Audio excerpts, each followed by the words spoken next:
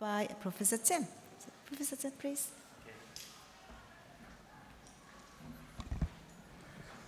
Good afternoon, ladies and gentlemen. My name is Shian-Shyong. I'm from Taiwan Network Information Center. It's my great pleasure to chair the IPv6 Readiness Measurement BoF meeting. First of all, I'd like to thank all of you for participating in this meeting. And as many of you know, the objective of the IPv6 Readiness BoF meeting is to establish the platform for exchanging or sharing not only the current status of the IPv6 readiness measurement result, but also sharing the technology or criteria used for evaluating the readiness. So I'm very happy today we have invited 6 speakers from several different organizations. Thank you very much. And I also like to thank Miwa. Miwa, thank you very much, and Ai-Chin, Jinghen, Seng-Wei for their helping arranging this kind of meeting. Okay, thank you. And now I'd like to invite the first speaker, Kevin, Mr. Kevin from ISOC, from Internet Society. Kevin, please. Please come to the stage. Okay. There's a stage. There's a stage.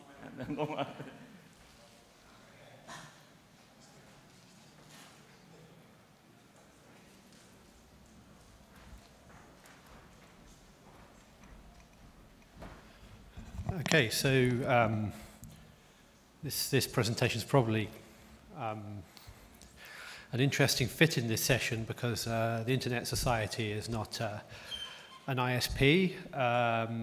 This is not a presentation about IPv6 deployment in a particular economy. The brief was to provide information on what's our state of readiness actually within the organization itself.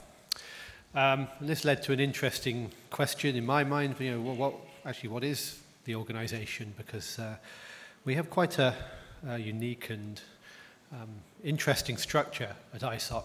I should say here, I must point out, as there are members of the ISOC chapters in here, I'm talking about the worldwide corporate entity of ISOC. Of course, there are more than 100 chapters as well, which will also have their own, be doing their own things. But this is specifically about the global entity. So we are a very, very distributed organization.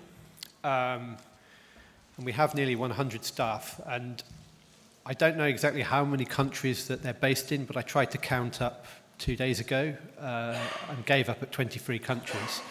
So there's 100 staff in 23 different countries. We do have actually 2 main offices. The main office is in Reston, Virginia, near Washington, D.C. And we have another major office in Geneva, in Switzerland. There are at least 3 other regional offices officially, Amsterdam, Montevideo, Singapore. I'm officially based out of the Amsterdam office. But actually many of the staff, and I think more than half of the staff, are actually based at home in various countries around the world.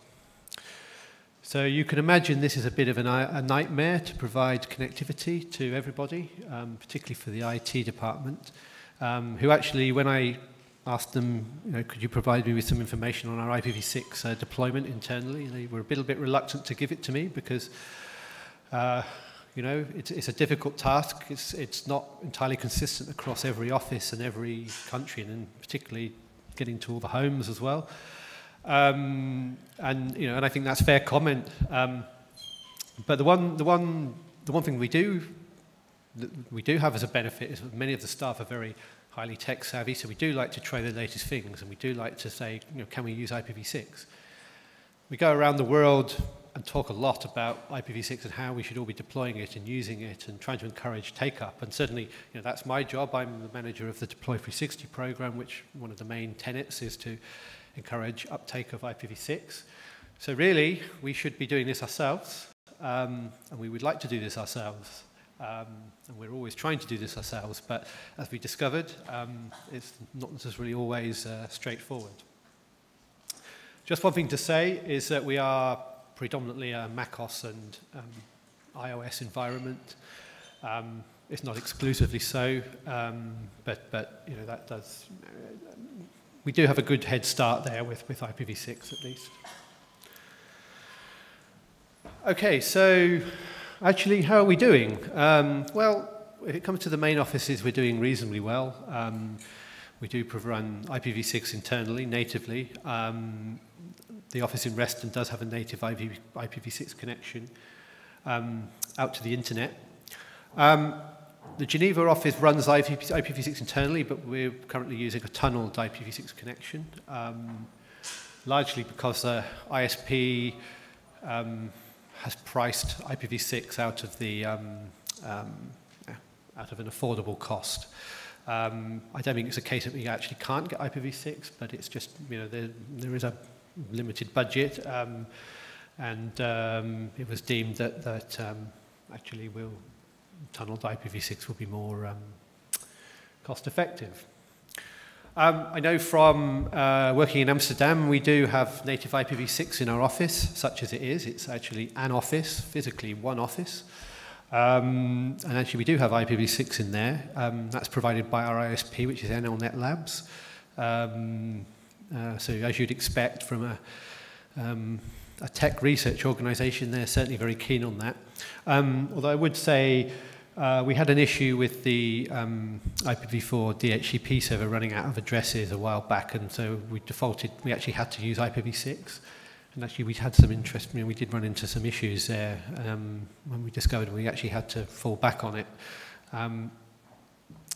With respect to Montevideo, I actually don't know. I wasn't able to get back decisions in time. I didn't hear back in time, but I would expect they probably do, as they co-located with LACNIC. I would imagine that's the case. And I don't think the Singapore office probably has IPv6, because that's in a managed facility. It may do, but you know, if I had to be a betting man, I would guess it probably doesn't. So yes, with respect to our external presence, yes, our web servers do support native IPv6. You can access them. In fact, you can probably try. And then, of course, after I've just stood up and said this, you'll probably find something doesn't work. But in principle, it should. But then we also have a couple of shall we say, services, platforms, whatever you want to call them. We have a sort of a piece of software service, however you want to call it, known as ISOC Connect. It's based on some commercial, it's based on the commercial Connect software. That's used for community collaboration, so I think that's sort of electronic forums, mailing lists, polling, and that type of thing. That doesn't natively support IPv6, but we have a gateway which allows IPv6 connectivity. But unfortunately, part of that doesn't fully support it, which means if you have an IPv6 only connection, you won't get certain parts of that platform, which is a little bit unfortunate. But we work quite closely with the software vendors and push quite heavily to get the IPv support in there. It's usually on the roadmap at some point, but usually in some unspecified time, and you know, this is just the reality. One platform we do use very, very extensively, and not just for external community meetings, but we use this internally a lot, really a lot. This is really one of our key tools. And actually Zoom is I find a very good platform. It works very well on low bandwidth connections. I was at the end of a geostationary satellite link with something like a 3,000 millisecond round trip time. And actually you could have a usable meeting on it, and very good platform. Unfortunately, that doesn't support IPv6 at all, so that is a problem. This is supposed, we have a working relationship, and this is stated will be around sometime in 2016, so I think watch this space. Okay, then we come to the internal services. This is where our IT department, I think, tears its hair out, if it has any left. So, you know, we have a sort of range of supported tools, often multiple tools for the same function. But departments have a little bit of habit of going and finding their own tools as well. Yeah, I have every sympathy for the guys that have to support this. But one of our main sort of platforms, particularly for the email, is Office 365. That's sort of doing reasonably well in terms of supporting IPv6, but not everything supports it. And I think this is a particular issue with Outlook, that it doesn't fully support IPv6, which is kind of one of the main things that we use it for. So that's something that, you know, we have to work around. We use Box for, which is, you know, cloud-based, should we say, file storage, sharing facility in the cloud. That doesn't have any IPv6 support at all. We don't actually have any roadmap for that at the moment. So, again, those that want to do document collaboration via IPv6 have to use something else. Drupal and WordPress, they're sort of on the back of some of our web servers. In principle, they are IPv6 supported, but actually there's a number of modules, plugins, whatever you want to call them, add-ins, that don't support IPv6 at all. In fact, even the IPv6 number recognition module, I forget what it's called exactly, that seems to work in a strange way as well. So, so yeah, it's sort of, you know, so you find what you find is that some, you know, you make your website and then you find some things working and then other things don't work, and it's a little bit sort of hit and miss sometimes. We use Basecamp. This is a project management tool. Apparently we've had a very big project to research a suitable project management tool that will support IPv6, and we have yet to find one. So if anybody knows of one, then actually our IT guys would be very happy to hear from you. Skype, that has historically been our video conferencing tool of choice. It's kind of fallen out of favor a little bit in favor of Zoom. Historically, this has been not been IPv6 supported. It's been a kind of core celebra for the IPv6 deployment people to get IPv6 support in Skype. I wasn't actually sure of the status. I don't really use Skype that much anymore, so I haven't really sort of noticed. So I actually went and did some research when I was making this presentation. I actually couldn't find out whether it does support IPv6. We think, and I asked the IT guys, is this IPv6 supported? And they said they think it's supported in the business edition, but not in the regular version. So actually it's a little bit uncertain there whether this, okay, it is supported, says George. Okay, good. And then, okay, the success story is that Jabber, and we use Adium as the client generally.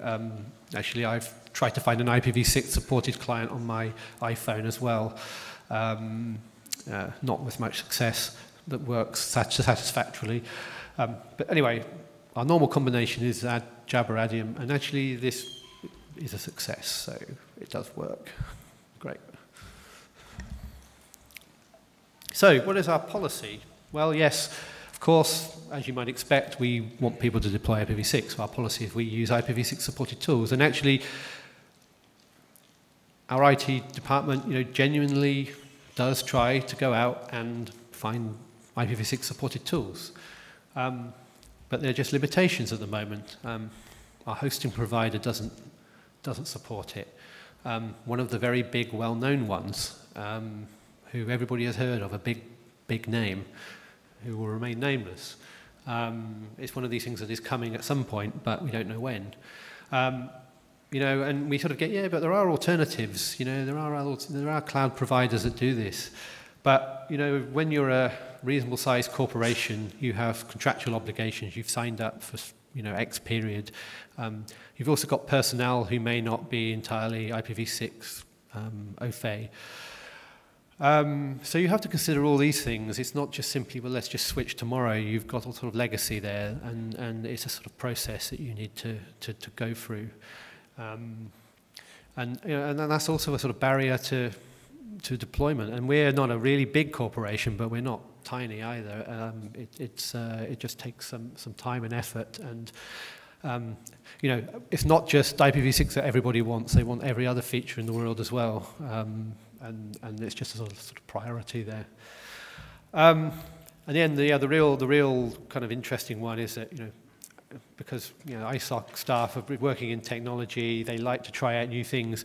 Actually, there's always someone coming along with some new tool. I mean, it's almost impossible to keep up with how many new tools come along. And one day we're using something for calendaring, and then we found something else that we think is slightly better. It fits a particular bill for that particular day, and nothing else will. So we introduce that tool. Then we find a new tool which is even better. So trying to keep up with it all is I think, quite a difficult task. Of course, whilst again we would like it to be IPv6 supported, actually sometimes you actually have to get some work done as well. And we're sort of just forced by pressure of time and work to go, well, this is something that would be nice to have, but we'll have to look at that at some point in the future. So the sort of the summary is that many of the specialist tools that we actually do need don't have IPv6 support, or not fully IPv6 supported. We talk to the vendors, and they say, well, we're not seeing any demand for it, and this is why we don't have it. And it takes work and effort and time, and so you can switch your networks to IPv6. You can run dual stack. You can run it on your laptops. You can run it on your own systems. But actually, we found the blocking part is in the applications. And I know, personally that I've tried to find IPv6 compliant, fully compliant apps on my iPhone, and it's much better than it was, but you just find strange roadblocks in the way. Like, I wanted an SSH client, and I found one I liked, that it wouldn't resolve Quad A records, for example. So this was slightly defeated the purpose. But of course, I've been talking about the sort of corporate office environment here. We have a lot of home workers who just simply can't get IPv6 around the world, or it's you have to jump through a lot of hoops to get. So with ISOC, like many, is we're a consumer of internet services. We advocate and promote the internet and new applications and new technologies, but actually we're not a big corporation that can go out and put our own roll out our own infrastructure. Generally, we have to buy in components and services from outside, so we're very much dependent on the overall state of global connectivity. I think it's pretty well known that IPv6 capability in the world possibly is somewhere up near 10%, according to Google. I think APNIC would probably say it's a bit lower than that. But it's certainly possibly up to 10%. But this varies hugely from country to country. So we have somebody working in Ethiopia. There is apparently no IPv6 connectivity in Ethiopia, whereas we have a worker in Belgium where apparently it's 40%, very, very good. So it's a huge diversity there. And I just wanted to bring in my own personal experience finally, so I'm nearly finished. I actually have a very strange working life. That I work in 3 places, in Amsterdam, Brisbane and Oxford, which is an interesting combination. So just looking at my ISP, so I take a service from Virgin Media in Oxford. They appear to have no support for IPv6 and no formal timetable for rolling this out. Maybe they do, but they haven't said this publicly as far as I'm aware. In Australia, I had IINet, and I was one of the fortunate people where NBN works for me. I was in a new apartment with a NBN box wired in, very, very straightforward. I did ask about IPv6. At that point, I couldn't get it. It may have changed. I believe they had a trial, but it wasn't certainly available to the average customer that I could make out. But in Amsterdam, it's a bit better. So I have a connection with, well, UPC, it's now Ziggo. I don't know when it changed to Ziggo when I was away, but UPC it used to be called. And they actually are actively making you use IPv6. They're rolling out IPv6, they're installing new boxes. I don't have one yet. I haven't been back for 18 months there, but I think it's worth looking up when I do. But I think the last point I wanted to make, actually, mobile connectivity is really the for me, important point. The way I work and the way ISOC works is not just me. I've been on the road for the last 2 weeks.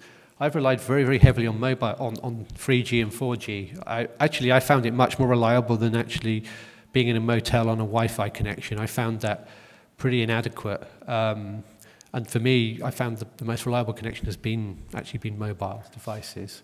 So I think, for me, that's also where it's got to be very important to get IPv support in that. And I know that is happening. I mean, and I see George standing there. I was in a presentation where he gave a very good presentation about which mobile networks are supporting IPv6. But unfortunately, the ones that I use don't at the moment.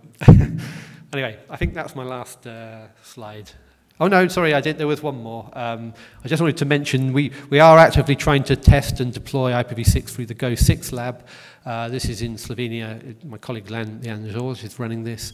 So this is actually our kind of commitment to actually really trying to do some real testing and deployment of IPv6 solutions. That is my last slide. Okay, so any questions?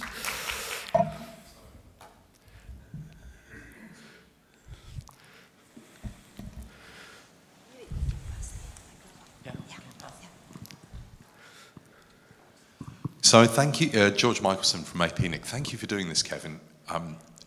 In software, people are used to the concept of dog fooding, having to live or die by the products of your own hands. And I think companies have to learn to do this too.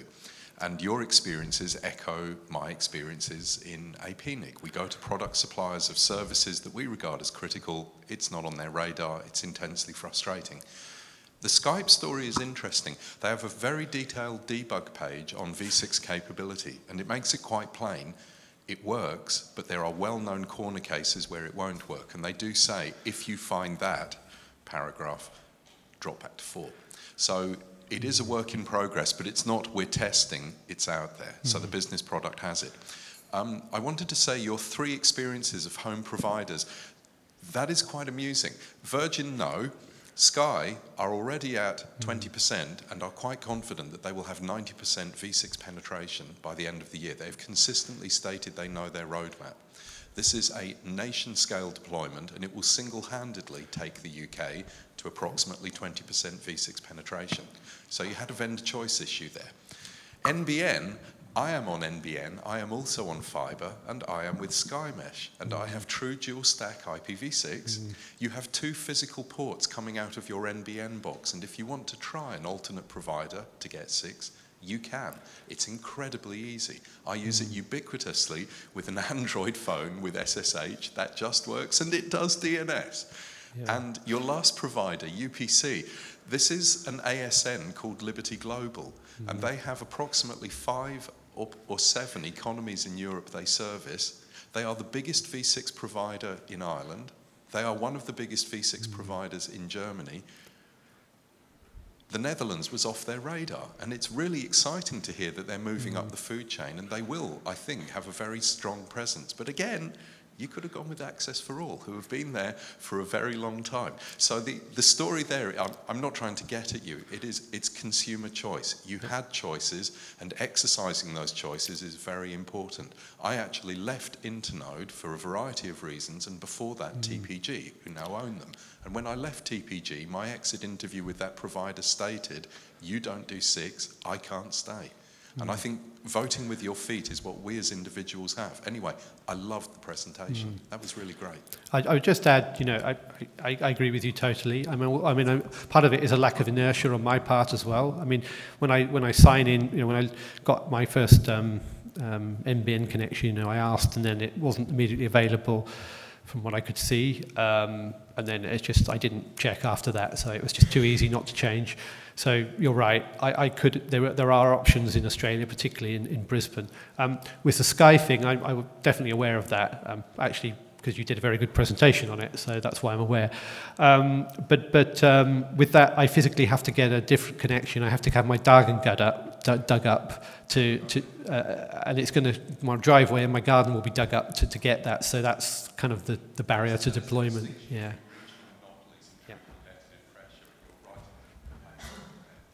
Okay, thank you, Jeff, for your comment. Any other question?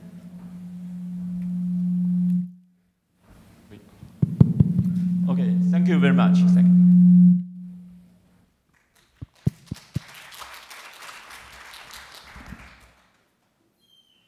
For the sake of time, I'd like to suggest that each presentation may have 12 minutes, 10 to 12 minutes for presentation, and therefore we can have 3 minutes for discussion. So I'd like to invite the second speaker, Fujisaki-san from Japan, to introduce the current status of Japan IPv6 readiness measurement. Please, Fujisaki-san.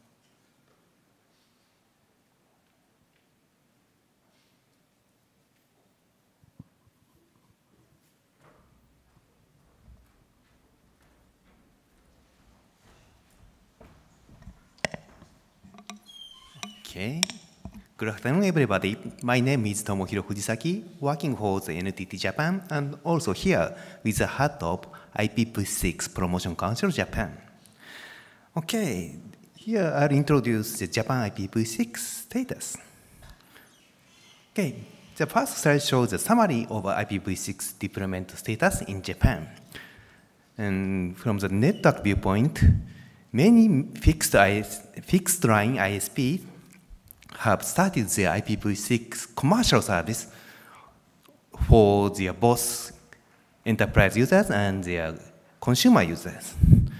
And some ISPs have been migrating their existing IPv4 only customers to their dual stack environment without any user action. So the number of IPv6 users in Japan are increasing. And this is one, I think this is a big news, but we have 3 major cellular carriers in Japan, and all 3 stated that they will start full IPv6 service next year. So if this service will start, the number of IPv6 users in Japan will jump up. Okay, this is the network side view, but on the content side view and the government service of IPv6 readiness are increasing. However, in Japan, the large content service providers do not support IPv6 yet. This is the current status of the IPv6 in Japan. Okay, in next few slides, I'll explain the statistics of the Japanese environment. And I'll introduce from these 6 points of view. First is core network and application, and access network, and the user side, and products, and government services. Okay, let me start. And the first slide shows the IPv6 allocated prefix in Japan. As you can see, the red line, this is the allocated prefix, and the green line is the announced prefix, and the blue line is the active prefix, and all prefixes are increasing.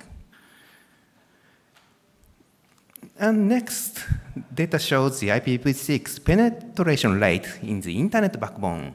Here, internet backbone means the number of the transit AS in Japan. And the right graph, the left graph shows the worldwide average, and the right graph shows the Japanese average. And as you can see, in this area, Japanese average is much higher than the worldwide average. Okay, in the next slide, few slides, I'll explain about the IPv6 user side penetration rate.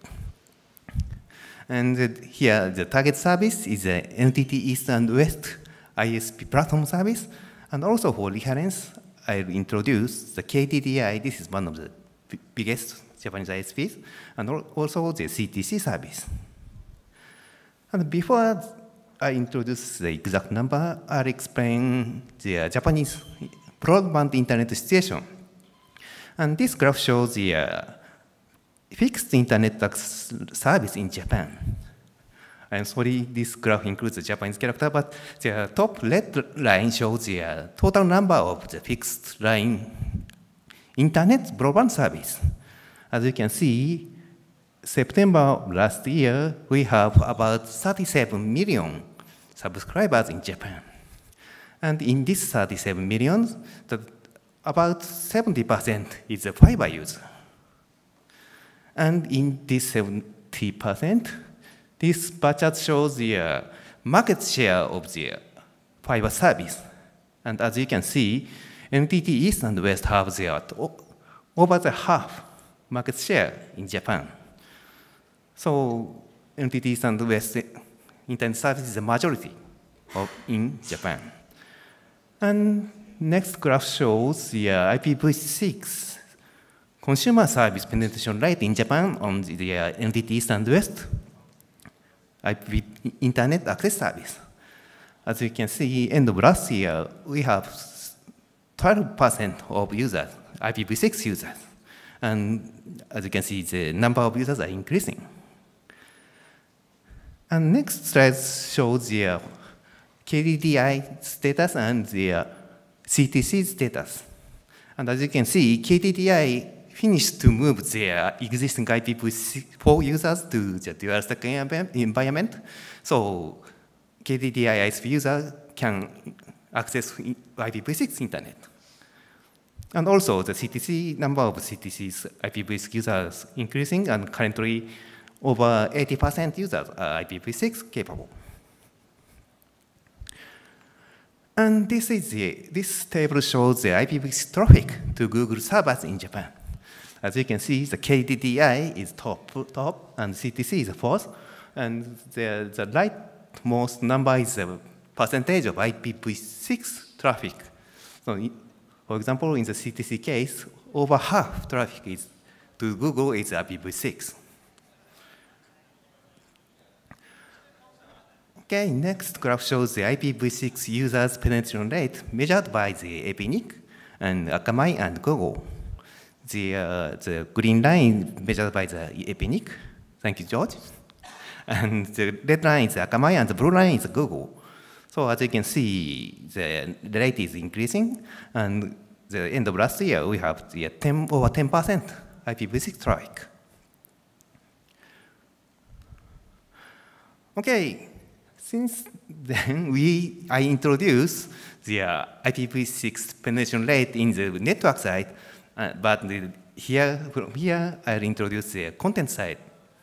And these two graphs shows the IPv6 penetration rate in the content side, web servers. The left graph shows the worldwide average, and right graph shows the Japanese average. As you can see, the number of the website IPv6 enabled website is much lower than the worldwide average. This is one big problem in Japan, and we have to tackle this area.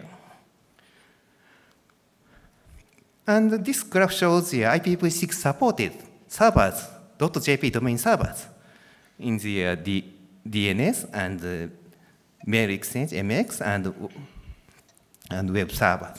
The number itself is increasing. And then next, this slide shows the percentage of government service, web service, mail service, and DNS service.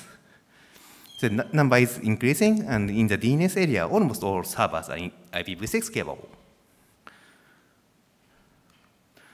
Okay, next graph shows the number of IPv6 ready local products in Japan.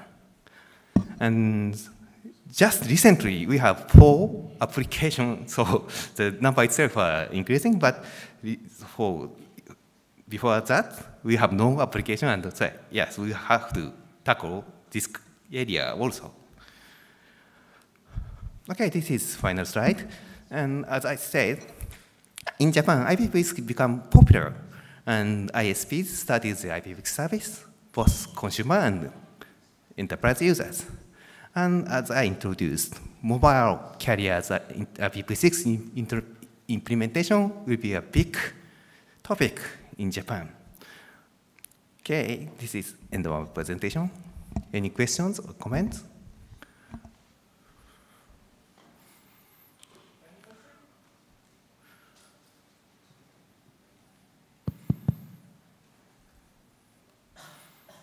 Is there any question? Any other question? I have one question. So, yeah. Fujisaki-san, your situation is, it looks similar, very similar to the situation in Taiwan. So, as you mentioned, the government service availability, up to now is about 50-something%. Yeah. Okay. So, do you have any national plan, national IPv6 deployment plan to promote this kind of things? Okay. Yeah, in the sense, there. In Taiwan, we have one. Yeah. We have the multi-stakeholder promotion committee in Japan, and we discussed the IPv6 implementation at that committee. And the cellular carriers implementation plan is the result of that committee, and of course, this kind of Japanese government service is one target to increase the IPv6 penetration rate. It was discussed at that committee. Okay. Yeah. Okay, thank you very much. Thank you. Here's some souvenir just for expressing our appreciation. Thank you very much. Thank you. Thank you. Thank you. And next, I would like to invite the next speaker, Mr. Thang from Yunnan, from VNNIC. He's the Deputy Director General of VNNIC.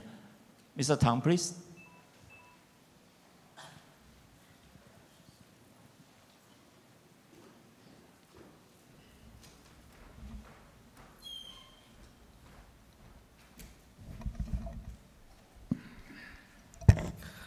Good afternoon, everybody.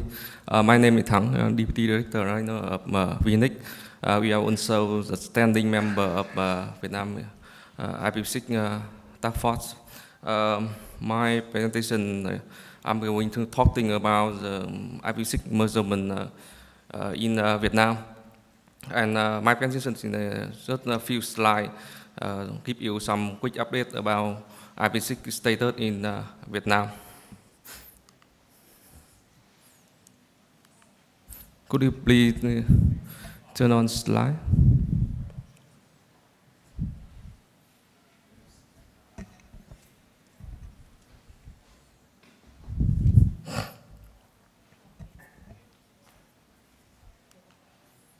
Thank you.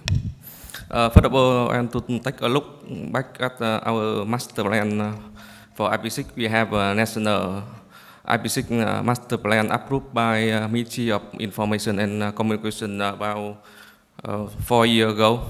So now, last year we finished the second step in the master plan, and now we are going to the third step and final step in this master plan.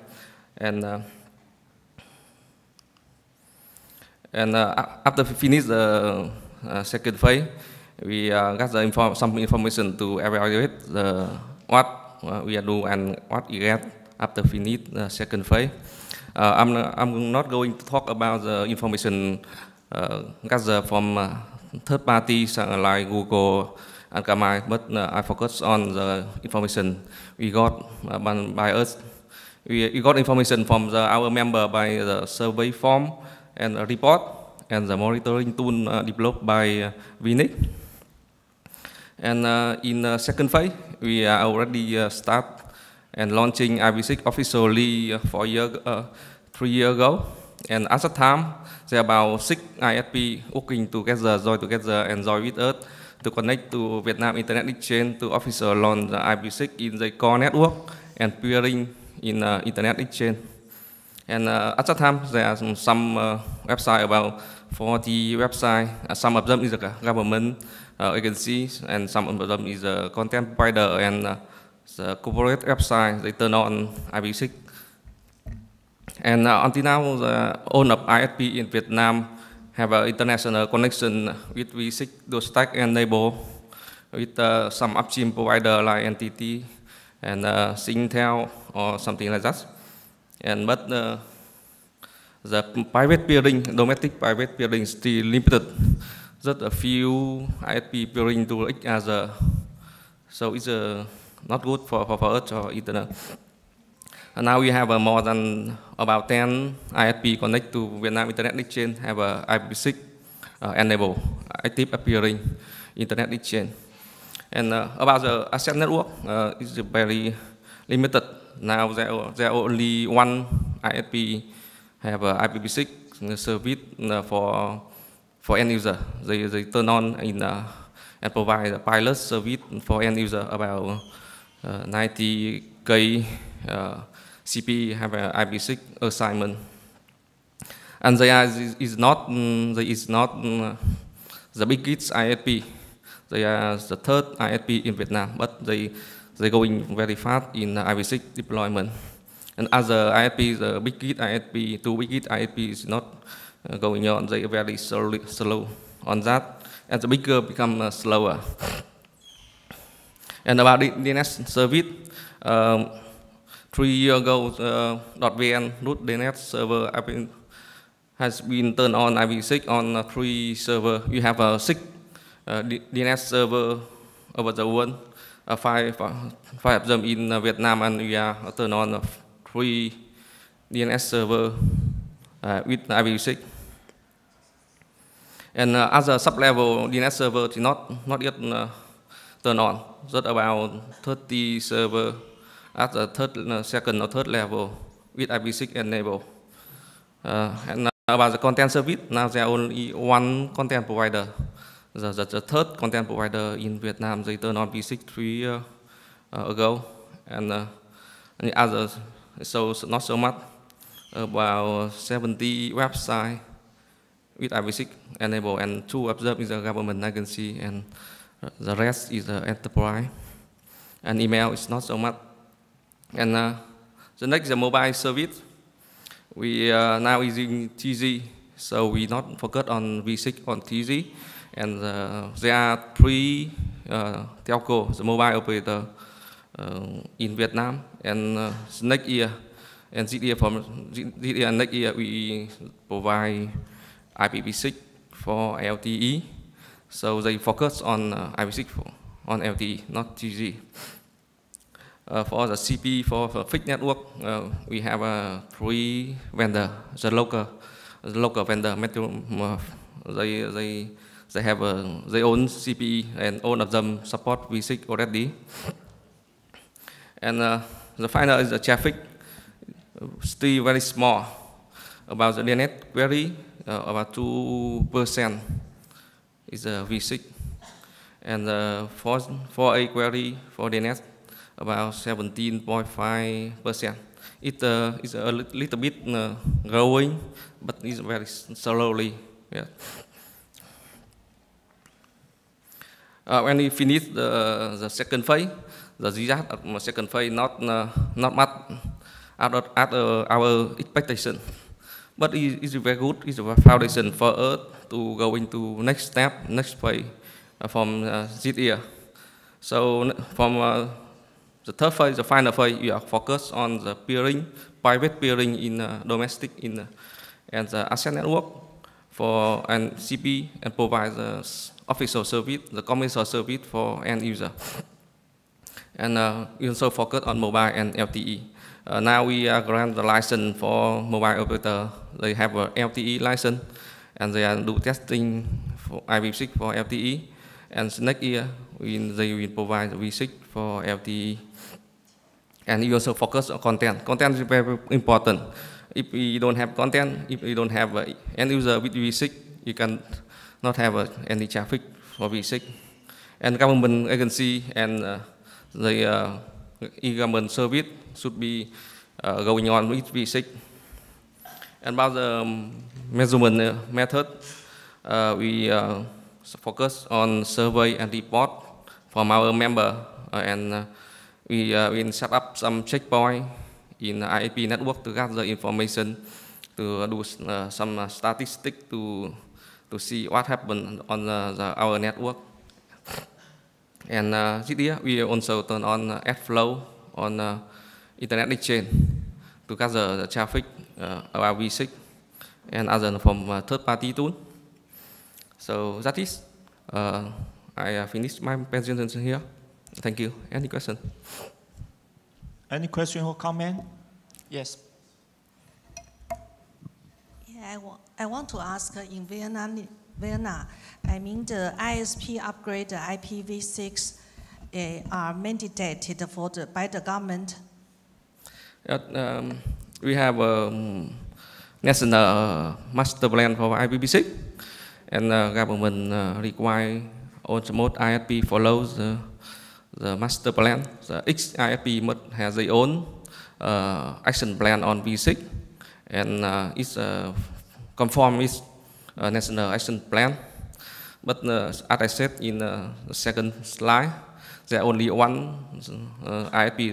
They are not big. The third ISP they are going very fast on V6. As you know, they are not enough IPv4 access, so they must going faster than other on IPv6 deployment, and the rest two biggest ISP going slowly because they are enough V4 address, so they going slow. Yeah. Okay. Any other question or comment? No. Thank you. Thank you. Thank you. And I'd like to invite the next speaker, Dr. Jingheng Gu from TWNIC. Okay, please, Jingheng. I forgot. It's a souvenir for you. Thank you. Thank you very much. Thank you.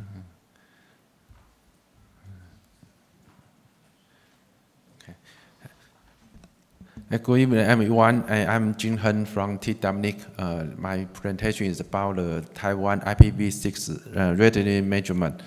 And this outlines include IPv6 readiness measurement criteria and following the statistics results, and the next item is the conclusions. There are 7 measurement criteria in Taiwan. It's include as network part, service part, and the user part, and the products part. And in these criteria, there are 3 common criteria. And the first common criteria is IPv6 location and BGP advertisement.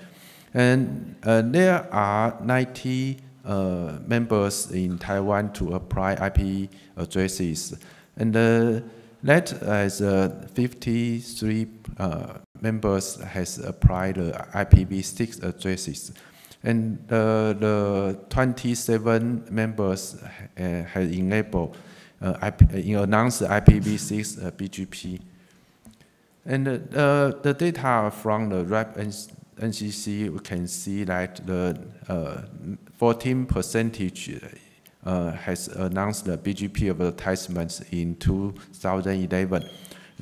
In the end of 2015, there are 13.8% has announced the BGP advertisement. The second common criteria is the service availability. The data from the TWNIC, there are 10,000 web servers and 3,000 email DNS servers and 400 email servers has enabled IPv6. How about in the government agencies?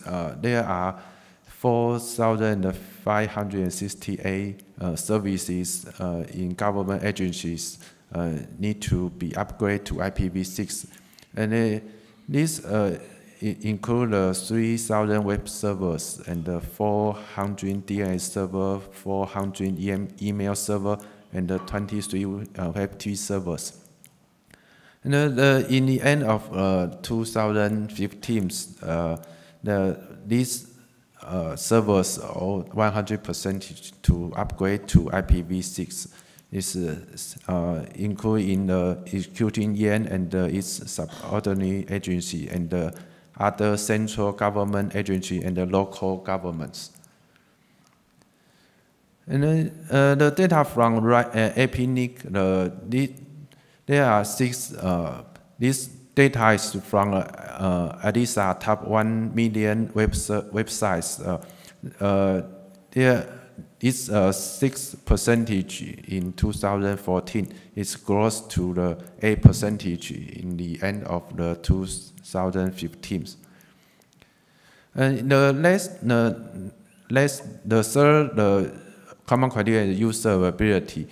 The data from the TWNIC, there are 26% web queries from IPv6 in the IPv6 portal in Taiwan, and the 2% in the TWNIC portal, and the 1% in TWNIC registries.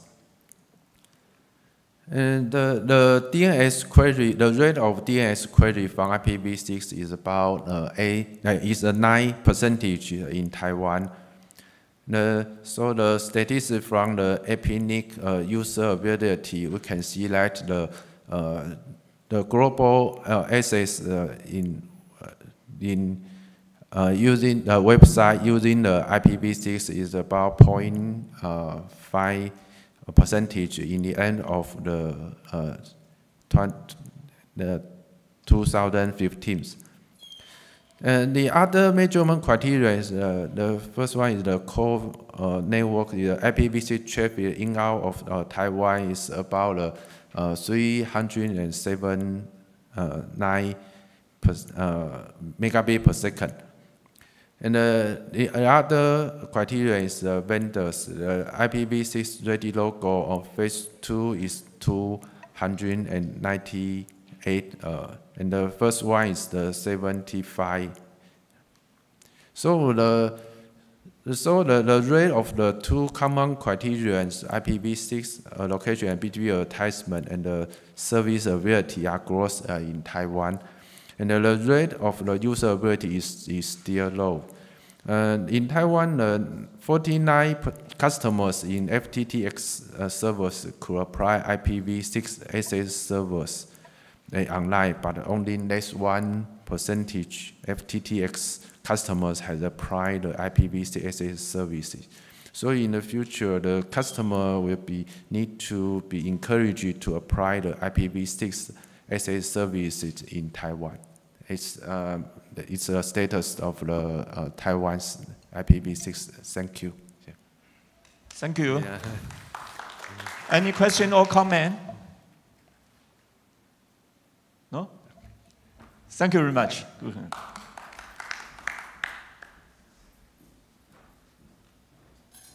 Here's a souvenir for you. Okay. Thank you very much. Thank you. And I'd like to invite the next speaker, Mr. Wang, Shih-Kang Wang from Chunghwa Telecom. Mr. Wang, please.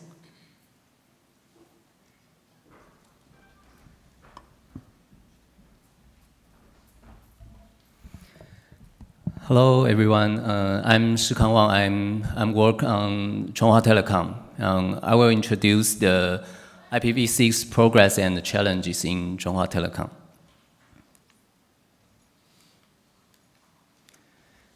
It's the outline. I will give a short talk about the Chunghwa Telecom profile and the IPv6 measurement in Taiwan. And then we will share something about the fixed line. It's the IPv6 access deployment in home gateway.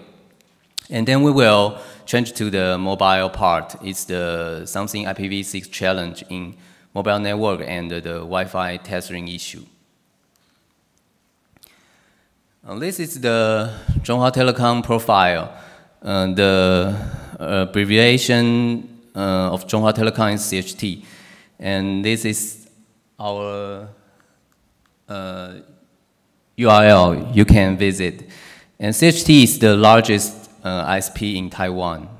And CHT also is Taiwan's largest provider of fixed service, mobile service, and the broadband access service.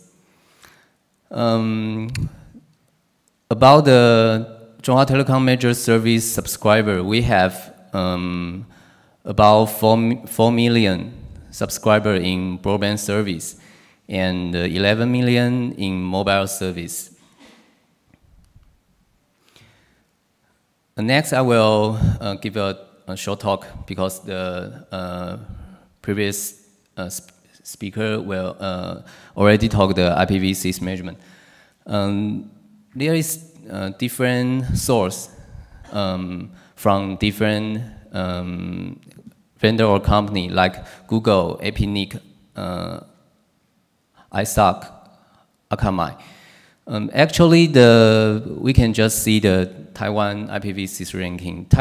In Taiwan, IPv6 use ratio is about 0.2%.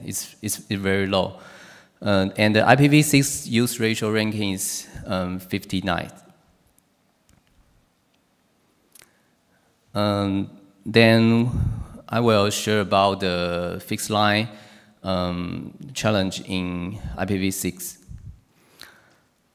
We all know home gateway is like a C router, DSL router, or GPON or new cable modem, Wi-Fi AP. It's a significant device for IPv6 access deployment.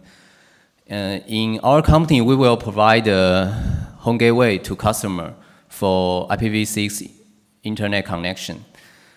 But there's a problem. We want to know which home gateway is truly IPv6 ready. Actually, every vendor claims his product is IPv6 ready, but is it real? So, fortunately, the IPv6 Forum has recognized the need for the last mile IoT testing of the highly diverse C router market. So, the IPv6 Forum and the IPv6 Ready Logo Committee launched the IPv6 Ready C Router Logo program on 2014. The IPv6 Ready Logo C Router can verify the product compliance with IPv6 core, IPv6 and RFC 7084. Actually, in IPv6 core, they also include many RFC, like RFC 2460, and the DLCPv6 also have RFC 3315 or the RFC 3633. Yeah, and the two part of test in IPv6 Ready C Router Logo program is conformance test and the interoperability test. We also call it IoT test. CHT Chunghwa Telecom IPv6 Test Lab is the author of the IPv6 C router conformance test spec, and also the technical reviewer of IoT test spec. Chunghwa Telecom also provides a self-test tool and verify vendors' product to get the IPv6 C router logo. You can use the URL below to download the self-test tool. You can check your device by your own. Last year, our testing lab helped two products get the first and second C router logo in the world. You can see the product list below. The first one and the second one is from Taiwan. Based on the IPv6 Ready C router logo approved list, ISP can purchase the certificate IPv6 C router, and end user can select the capable IPv6 device. We think it's helpful for the IPv6. You can check the approved device in below URL. And then I will take a short talk about the IPv6 challenge in mobile network. We all know Android 5, that's Lollipop, or the iOS version 4.3.1 or the Windows 8 support IPv6 functions.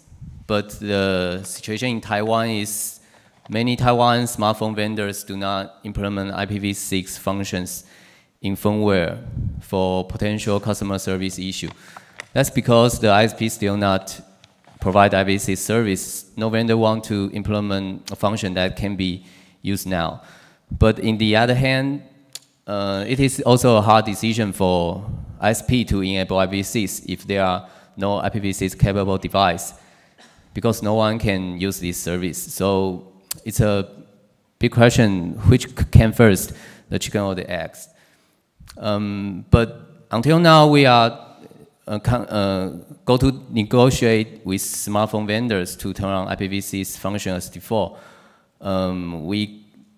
We get many positive feedback from the vendors in Taiwan, so we will work on this. And about the Wi-Fi tethering challenge, we all know the Wi-Fi tethering in IPv4 is used the NAT, but not like IPv4, there's no NAT in IPv6 world. So there are three methods to implement IPv6 tethering in mobile. The first one is still IPv6 PD. This is the best.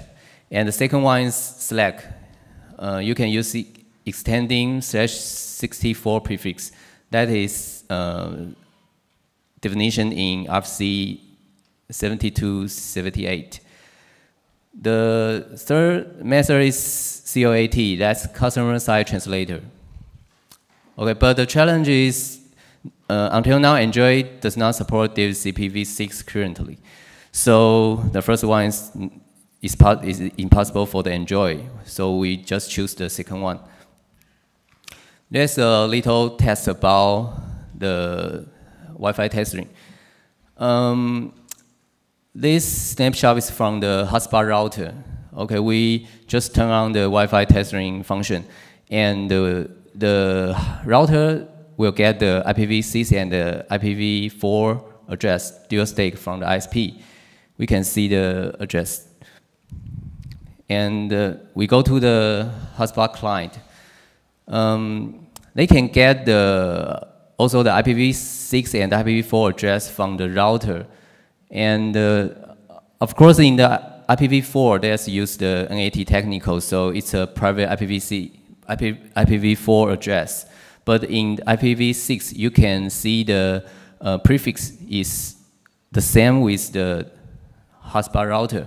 It's the technical about the Slack. It's definition in the RFC 7278. You can check it. And we use the client to do the web browser. We can see, because the IPv4 is NAT, so he will change to the public address to the internet. But the IPv6, there's no NAT, so it just uses the global IPv6 address. That is a summary of my talk. Chunghwa Telecom has already provided a FTTX-based dual-stack trial internet service since 2011.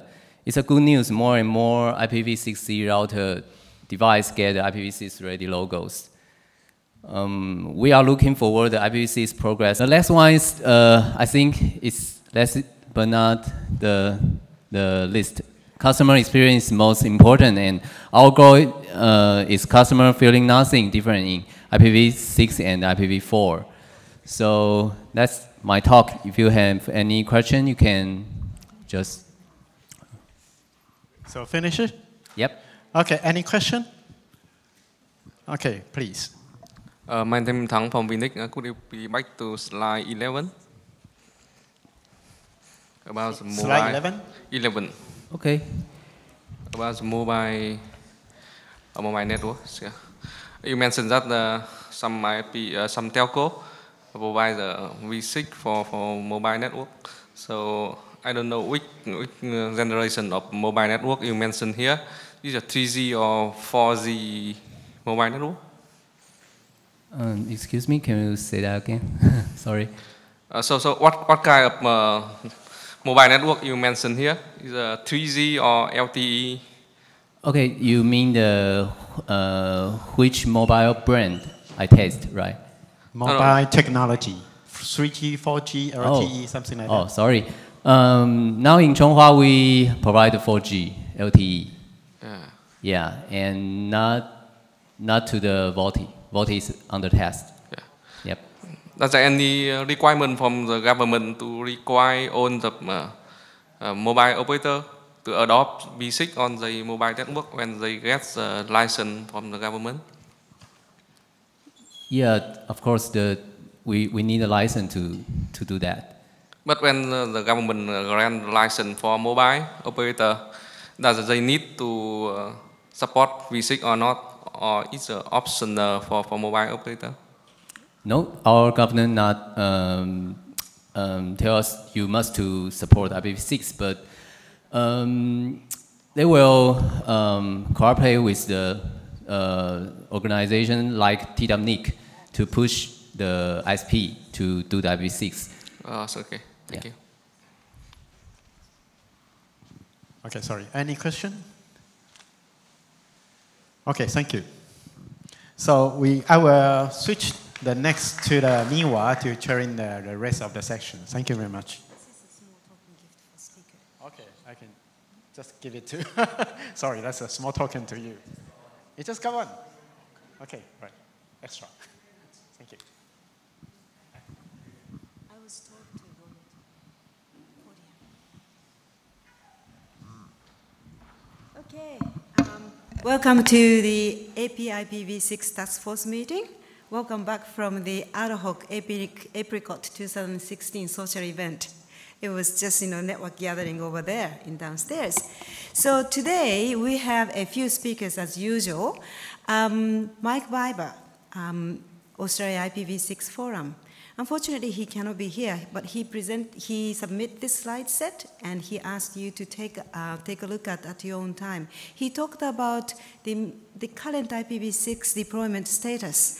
In addition to that topic, he also shared IoT and IPv6 topics. It's an interesting slide set, so please take a look at. Next speaker, George Michelson. I think he evacuated to so far away. So let's wait to see if he come back or not. And the third speaker, hold a moment. Can I see the web page here? Or I can check in here. Hold a moment.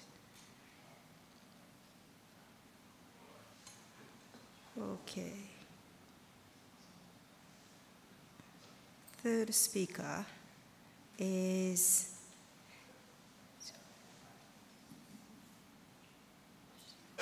Kawabata-san?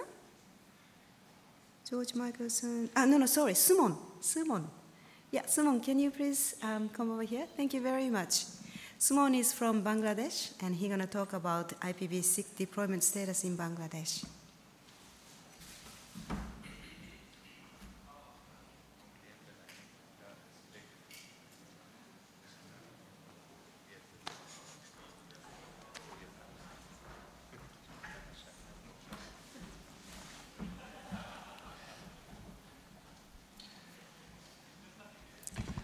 Thank you very much, and welcome back after the fire drill. I'll be talking about some deployment status in Bangladesh, and before going to IPv6, I just like to cover the connectivity towards Bangladesh, and the network hierarchy in Bangladesh is a bit different, so I like to show that before going to the IPv6 issues. So this is Bangladesh. We are presently connected with CME4 subband cable, and we have a redundant connectivity via India and connected with multiple subband cables. And CME5 is about to come within this year. And this is the typical structure of Bangladesh internet. On top, we have terrestrial cable system and subband cable system. They are connecting with the global internet. And then we call IIG, International Internet Gateway. They are basically the transit provider for the eyeball networks. ISPs and mobile operators are connected, buying IP transit from the IIGs, and below that all the broadband and all the enterprise customers lies below. So far, APNIC delegated 347 AS numbers and aggregated 515 IPv4 prefix and 121 IPv6 prefixes. This is the Hurricane Electric report. We can see that among this 121 IPv6 prefix and 347 ASN, we have only 31 AS number actually announcing their prefixes, and 62 visible prefixes from the global internet. If we look in the other way, that in which segment, which operators actually enable V6. If we look at the top, like ITC and sub-band cable systems, 7 operators there, 6 of them actually providing native V6 transit. 1 of them not yet announcing the prefix and not providing V6 transit. In the IIG segment, the IP transit providers, there are 30 operators, among them 13 providing V6 transit. So they are dual stacked, and 17 of them not yet enabled IPv6 into the network. In the ISP, Internet Service Provider segment, we can see 81 autonomous systems. Among them, 12 ISPs are actually dual stacked, and they have announced their prefix to the internet. In the mobile internet, in the telco, mobile operators, and the broad WiMAX operators, 8 of them, among them 3 are actually announcing their V6 prefixes, and 5 of them not yet enabled V6 into their, even with their upstreams. We have 2 internet exchange points, both of them are dual stack and offer IPv6 peering. If you look at the local content, I took this list from the Alexa, the top 12 local contents. The missing numbers are basically the international contents like Google, Facebook, Yahoo, all this stuff. So these are all local contents. Among the top 12, I can see 2 of them actually only have V6, native V6, and you can reach those websites via IPv6. And instead I found that both of them hosted in Cloudflare. I don't know if the Cloudflare credit or this website guys actually enable IPv6. This is data from Cisco Lab, and the amount of local content V6 enabled. You can see that the percentage with V4, V6 is quite low. And the number increased because of they actually included the google.com.bd, yahoo.com.bd, so the number, we can see the number. In fact, most of the local content are still not IPv6 enabled. Last year, good thing we have done that we have enabled IPv6 in both .bd, ccTLD, and the upcoming .bangla IDN, and all the servers are now responsive to IPv6, and a VNNIC team actually supported the incumbent telco to implement V6 there. And if you look at another perspective, ripe NCC view, that only 10% ASN is announcing IPv6.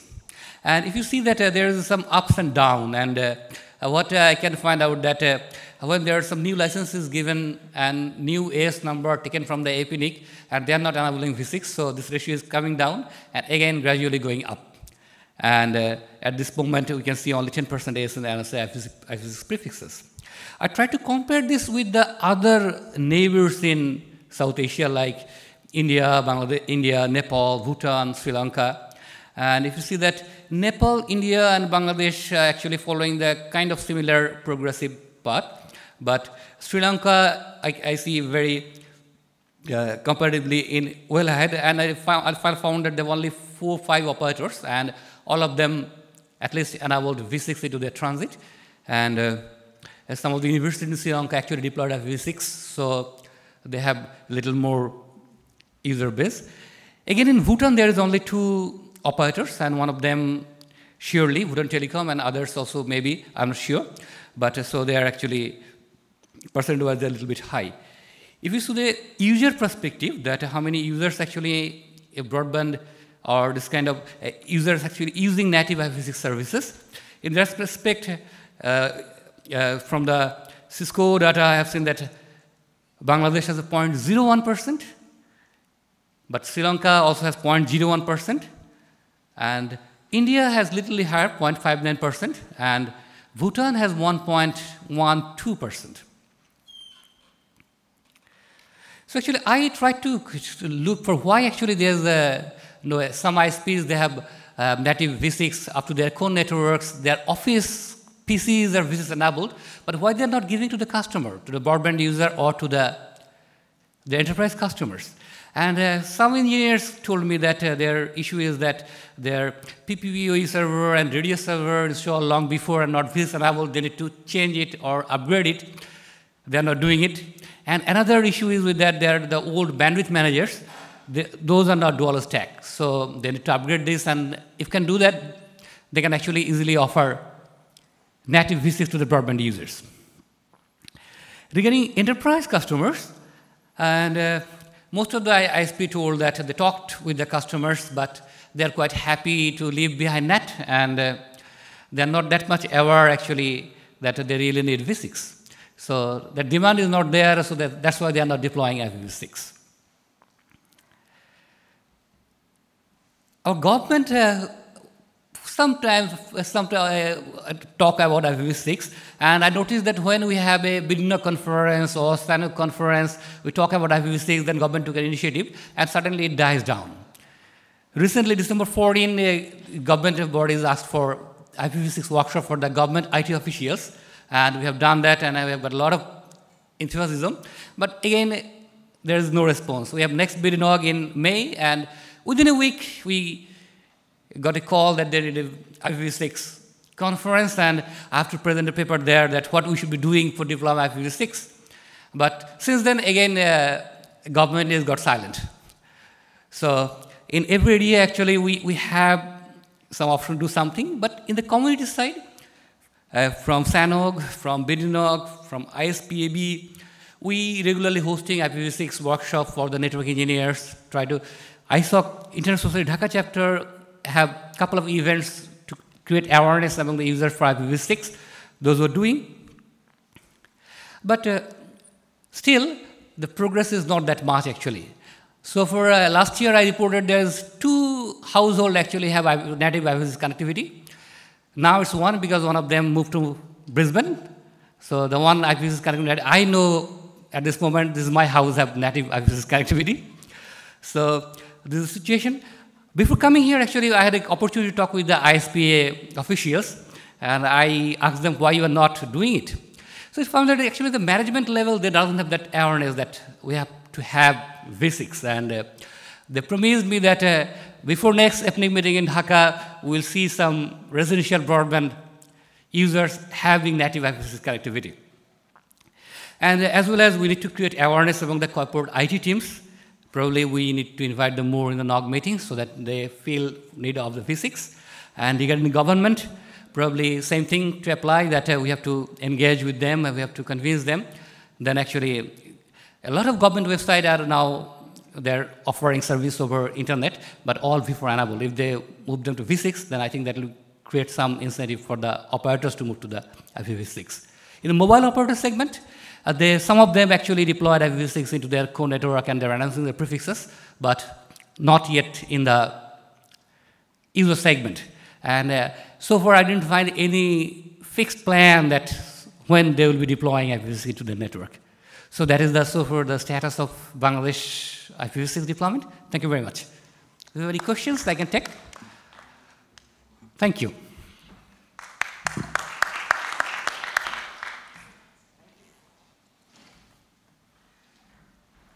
Okay, due to that fire evacuation exercise, there are some change of order. So next speaker is from IPv6 Readiness Measurement BoF. Speaker Sebastián Castro from NZRS, New Zealand IPv6 Measurement. Sorry for other speakers. Can you please wait for a while too? Thank you.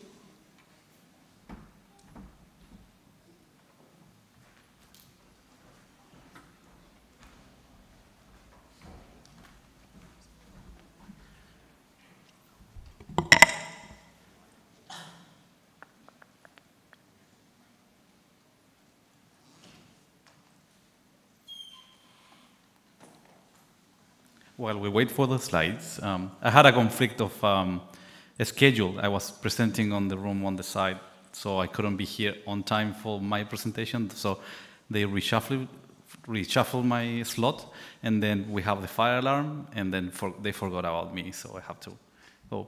Please, can you give me my slot? So my name is Sebastián Castro from NZRS. We are the .NZ registry. So we manage the .NZ domain names space from the technical perspective. And we have a research function, a research team that takes care of, that's not the one, that's from the other room.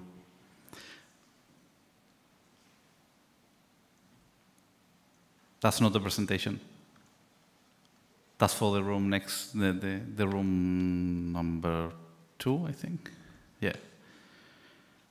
Anyway, so I was saying, my name is Sebastián Castro. I work for NZRS Limited. We are the .NZ registry. And I wanted to share some of the metrics we have for IPv6 deployment. So some of them are ours, some of them are from other organizations. So we'll give you the same kind of picture that everyone else has been sharing about, yeah, we are in that stage of IPv6 adoption. If you want to go and skip to the end of the conclusion, it's really bad picture for New Zealand, which is strange because we have this really good and strong deployment of fiber in the country, as you saw during the plenary by the video by the minister, Amy Adams, and we don't have IPv6. So maybe it's a lecture or a conclusion in life. You cannot have everything in life. So we have fast broadband but no IPv6.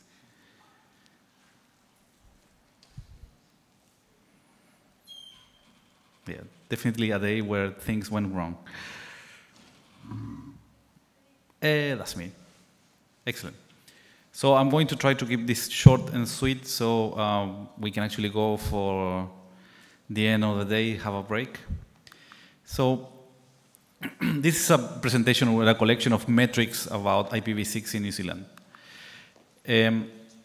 From a high-level point of view, you can have different metrics. You have things that you measure, either passively or actively.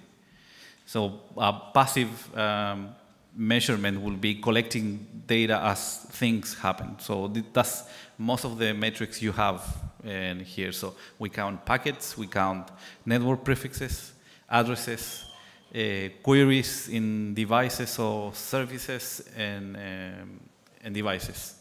But we can also have active measurement. So create an experiment in order to go and detect certain situation, which is what the APNIC team does. So first I will introduce you the data we collect at the .NZ registry. Some of them are active, some of them are passive. So we have a large amount of DNS data. So we have the .NZ, the queries for .NZ. And it's a large data set. It's 3 years worth of data. That actually includes Quad A queries and also include IPv6 queries. So the Quad A queries gives you an idea of hosts interested on finding out IPv6 addresses. And the IPv6 queries, so DNS queries coming from IPv6 addresses give you the idea of DNS clients using v6. But we also have an initiative we call the SONEScan, where so the gentleman from Japan had similar data, where we go and find all the domain names in the .NZ namespace, and we check if they are publishing Quad A addresses for the services. And we have that data for 2 years. So we have a kind of a good view of this. So for the DNS queries, we get traffic, we preserve traffic for 4 name servers. They are all based in New Zealand. And 2 of them have IPv6 addresses. There is a really interesting story behind that because we actually had 3 at some point, and the provider where the name server was installed disabled IPv6 from one maintenance. So they did a maintenance window one night, and the next night we didn't have IPv6 for the name server. So you might understand we were like really angry at them for disabling the service, and they took like a year and a half or even more than that. No, well, it was more than that in order to restore it. So there was no feeling of IPv6 being important and being the name servers for .NZ being important. And anyway, the curve you see here, sorry, the curve you see here on the back is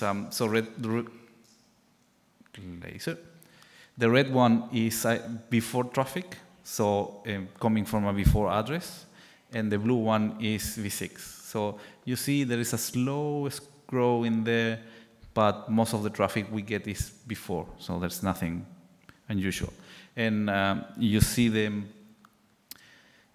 this starts in January 2013, so we have 1 data point per day, so that's why you see the spikes. So it's the usual daily pattern of Monday and Fridays being more busier than weekends.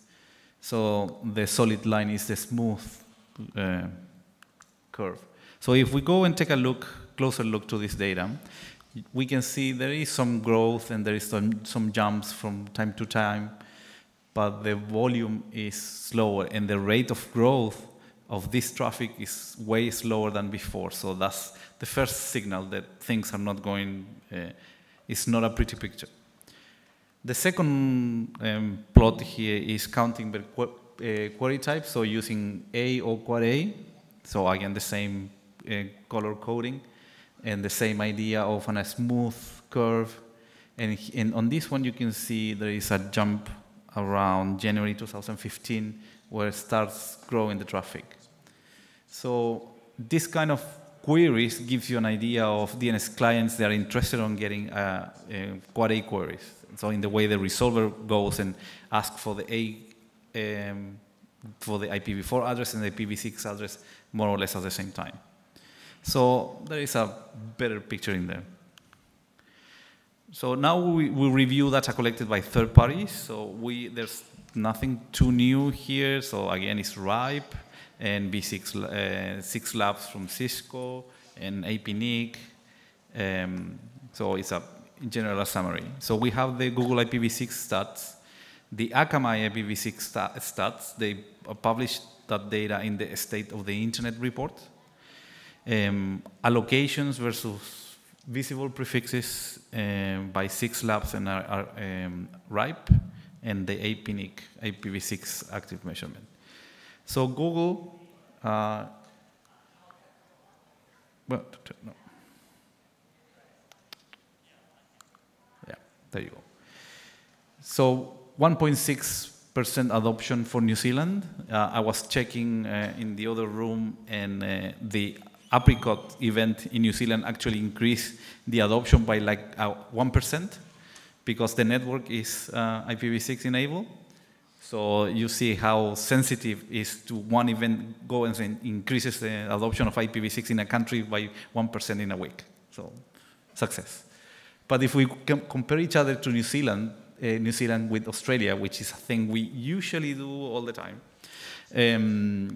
you see the numbers are more or less the same. So according to Akamai, we are in 0.9%. So the methodology Akamai uses is they count the number of object requests received via IPv6 and then divided by the total number of object requests per country using their CDN. So this could be an image, an HTML file, a JavaScript, can be anything. So again, we are down. It's really depressing. So 0.9 is really depressing. Prefix allocation, so 6 labs uses the data from route views and the RIRs, and they define it as allocated, routable, and alive. And RIPE-stat has the same data. So this one is kind of hard to read. There's too much black in there. And this one will benefit of being bigger, but you're familiar with this.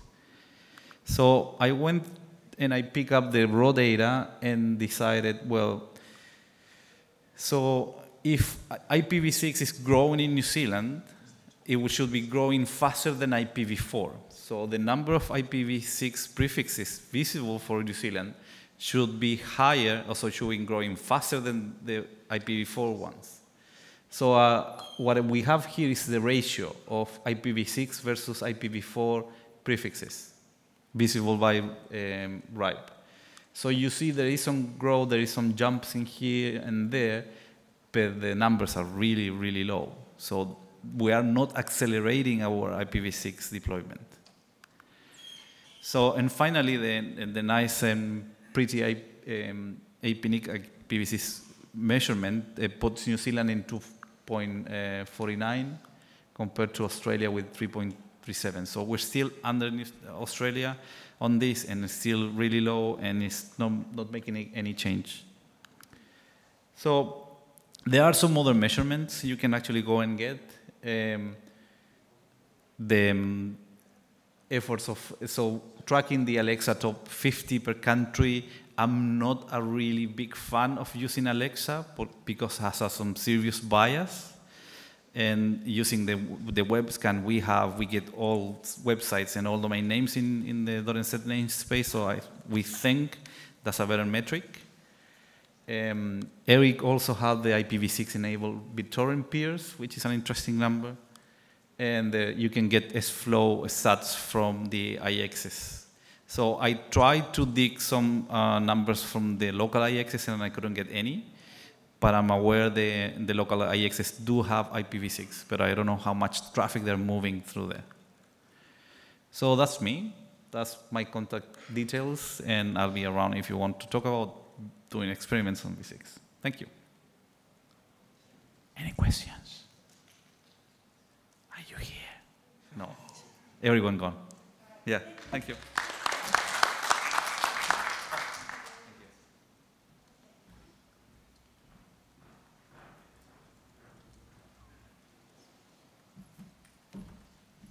Okay, so next speaker is George Michelson from APNIC. He's going to talk about APIPv6 Task Force Economies, IPv6 capability from APNIC measurements.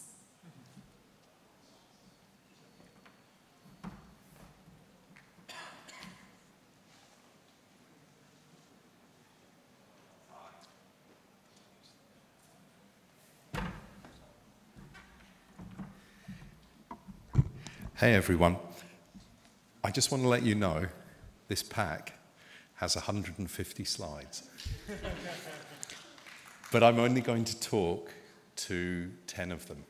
And I put all of the data in there because I thought it was about time I treated this community as a whole. And instead of just isolating a few, I say, look, if you really want to know what's going on in these economies, here's all of it. So, you've seen these talks before, you understand our methodology. Some people are measuring traffic at exchange points. Some people are measuring amount of routed space, number of prefixes visible, ASs with 6. We're not doing that. We're measuring end user eyeballs that are able to see our advert. We're measuring end user capability. And we know this is the blocking point. You all have V6 in your core network. It's making that reach out into the customer network through the CPE and into the home that's the problem. So I've produced a summary, and I've taken the data from all of the measurements in the lab site, and I've put them together to show the top set of the people with high V6 capability. And then I've shown the same list but sorted by the number of samples we saw, which is an approximation of eyeballs. It's kind of not market share, but it's similar.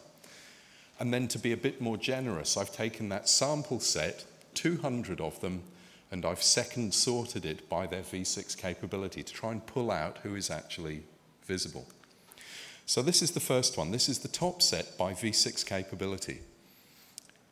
If you look down the left-hand side, you can see there's a really lovely spread of economies. So if we look at this view, it's possible to say, you know, we have quite a lot of diverse economic engagement in V6. It's happening everywhere in our region. That's pretty positive. If you look at the kind of category that people are in, I've highlighted 3 companies that I recognized are participants in customer-facing service. That's not to say that the other ones aren't, but I recognize these three. So on the top set, the most V6 active, we have a telco in Japan, and we have the same company with two different ASs operating in two different economies. I don't think they actually supply service to end users, but I think they're active in the field. But looking down the rest of the list, these are essentially research networks, CERNET, Google, that's their own activity. I don't know this group, I don't think they're in general service provision. It's a university, it's a university, it's a research group, it's an internet company, it's a university, it's a university, it's a university. So when we go to the who are doing most V6, it's about academia in this region. And this is the classic signature of economies where there is not yet enough structural investment to make V6 happen in a commercial-facing context. The competency is there. The capability is there, but not the economic investment that is going to make this a real activity in front of customers. So this is the list sorted by eyeball share. How many people did we collect samples from? And if you look here, you can see that this is a collection of ISPs. ChinaNet Backbone, they use the AS name as the backbone, but this is clearly providing mainline service in the People's Republic. Pakistan Telecom, VNPT, China Backbone again, CNC Group, you know, Philippine long distance telephone. And it's not until we come down to Malaysia that we see a provider. This is a former monopoly telco, and they have 17% coverage. So the first player in the large sample set is a former monopoly telco in Malaysia, and everyone else on this list is essentially showing up as having no significant V6 capability in front of their end users. If I were going to do a presentation with only one slide, this is the slide that I would show you. Because essentially, with the exception of possibly Chunghwa Telecom and my comrades from NTT, very few of these people are actually in the room. They don't routinely come and participate in this conversation because their main focus is on delivery of service.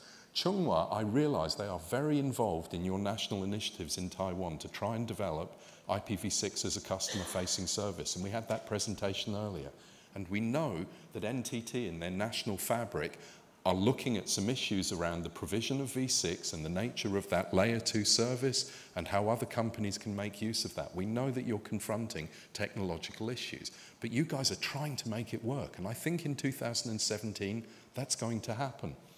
But if you look down these lists, this is a list of major public companies that have essentially no visible activity that is going to achieve V6 on their customer base, and they don't come into our dialogue. And that's why this is the most important slide, because if we are going to affect change, we have to talk to these people. We have to engage with them, we have to engage with their boards, we have to engage with their CFOs, we have to engage with their CTOs, and we have to say, you guys have to arrange for the capital investment that's going to bring V6 into public use. So this is the more generous list. This is the top 200 by capacity in size, sorted by capability in V6. And I've highlighted a collection of entities that, to my mind, represent deployment at scale. Sony were on one list, they kind of dropped off here, but StarHub in Singapore, you can see that they're doing a massive rollout. 52% rather, is now capable in Singapore. That's really good. KDDI, Gig-Infra, SoftBank, TMNet are showing up. Telstra are beginning to show up in this. StarHub, so in Singapore we have two references, same company. It probably means that they have two different routing strategies, but it's getting deployed. You know, this is significant stuff. If we go down the list to this company here, this one is actually really very interesting because this is a company that have responded to outreach from APRICOT and have engaged with us in a discussion about how to test V6 and deploy V6. And I'm hoping that this is a sign that capacity is going to come up in the Maldives. So this is quite interesting. So this is the more optimistic view of how we're doing in region. Okay, so what I feel this is telling us is that there is a really good signal of competency and capability because the academic communities throughout the region are active. But the eyeballs, the significant players in commercial service delivery, are really not there, with one exception. So the more generous view says, well, there's a lot more capability, there's a lot more going on. But there's no single widespread picture here. We get a diversity of behaviors depending on conditions. I would argue economic conditions in the economies in the task force. And the only way out is to engage.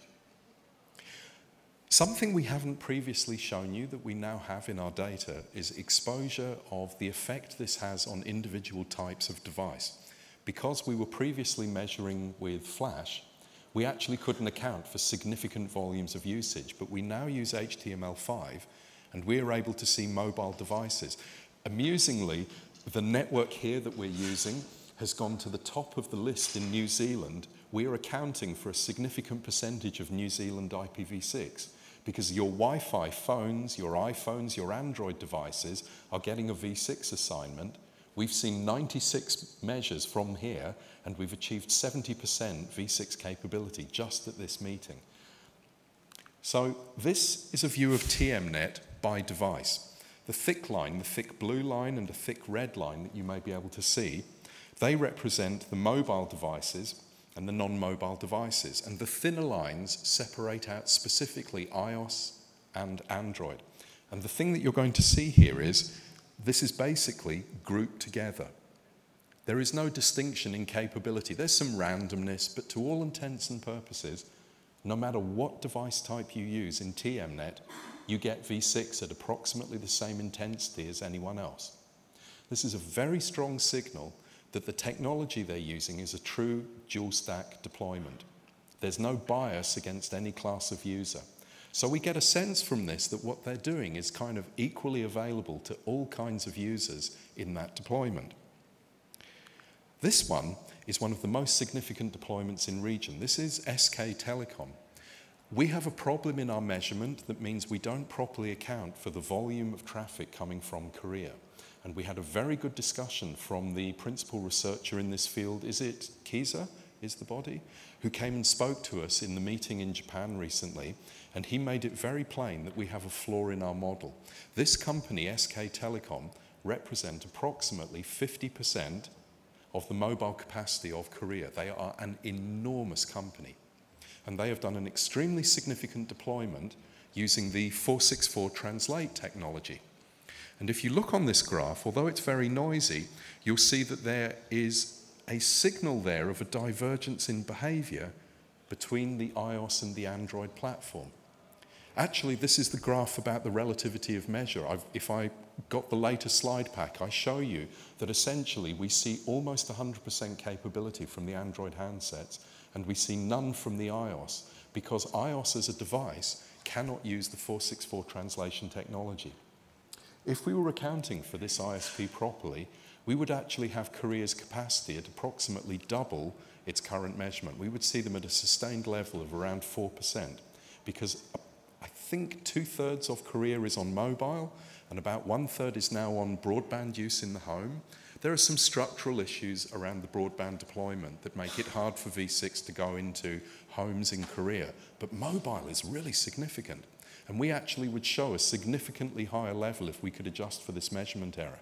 But what I really want to show here is that the transition technology they're using, noting that it doesn't work with iOS, it absolutely works.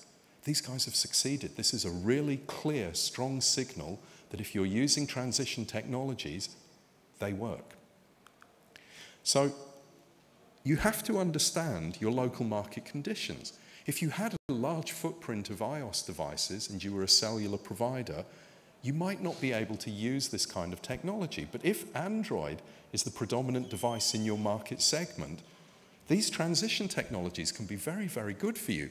And cellular is actually a good place to explore, because you, the provider, you have complete control over this behavior. You create a new APN and you associate the V6 behaviors exclusively with your new APN, and you don't disturb any existing customers. And you then go out and you try V6 with specific classes of people and build competency, build capacity, build out V6 on your LTE or 4G deployment, and then you just flick over to this new technology. So if you wanted to explore V6 and you're a nation-scale deployment, cellular is a really, really good product to do this in. The other thing we get from this is that the technology-neutral deployments that get done in home networks like cable are wonderfully equal for technology type. So if you are lucky enough to have a cable plan that's using modems that can be upgraded to DOCSIS 3 or ADSL2 technology, which is capable of supporting dual stack, you won't bias against what people are using in the home. We have good evidence from what we see from TMNet that this technology is very equally available to the handsets that people have. Okay, I'm going to stop there. The rest of the pack is literally 150 slides providing a breakdown of what happens in all the economies in the region. I'll give you just a quick example. I'll go to one that has a bit more data. This is Australia. So we show at the 100% scaling a very low level of uptake, but we have a top 10 sorted by capability, and then we have a top 10 sorted by market share. And I've provided this for every one of the economies that are in the task force so that you can go and look at your own if you'd like to understand them. Anyway, that's all I have to say.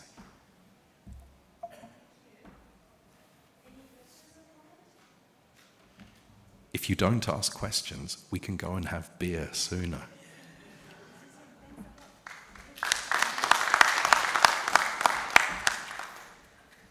Brilliant presentation. Thank you, GGM. So next speaker, Kawabata-san. He's from TWNIC, and he's going to talk about IPv6 outreach effort in Japan.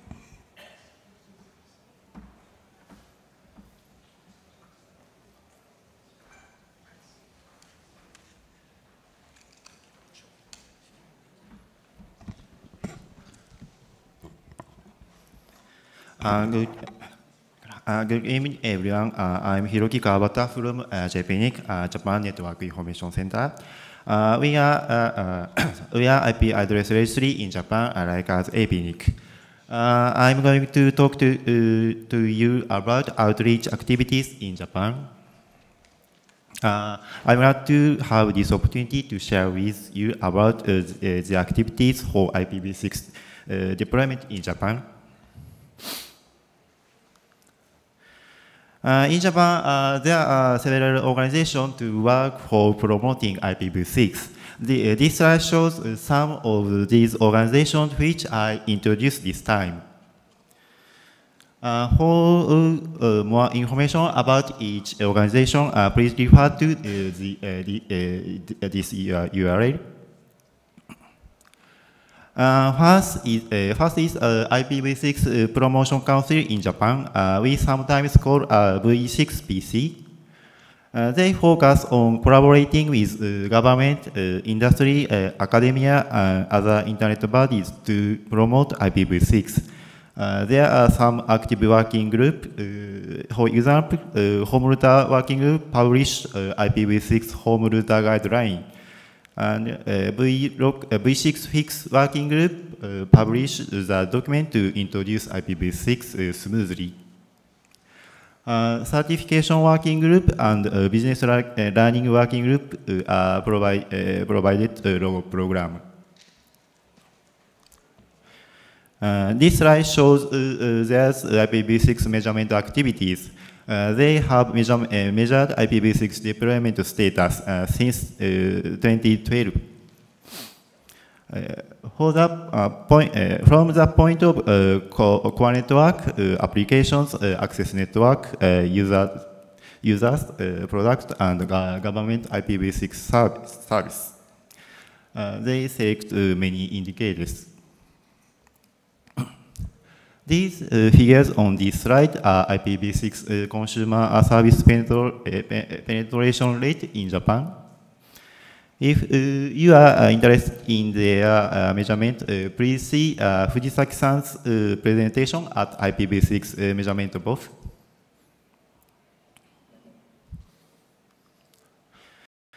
Next is Internet Association Japan. We call IA Japan. They focus on promoting IPv6 deployment in rural areas. Their IPv6 deployment committee had a regional IPv6 summit a few times in a year since 23. The figure on the right, there are 47 prefectures in Japan. They have published the map of the prefectures where they held the summit.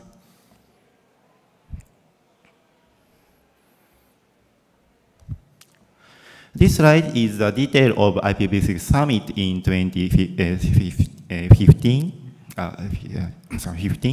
They held 3 regional IPv6 summits and 1 regular IPv6 summit in last year.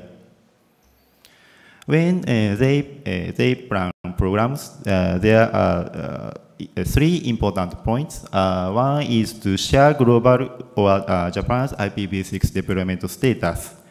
Second is to share about the IPv6 deployment status of the region where they held the summit. The last point is to discuss about promoting IT and IPv6 deployment at the region. Many presentations are talked by the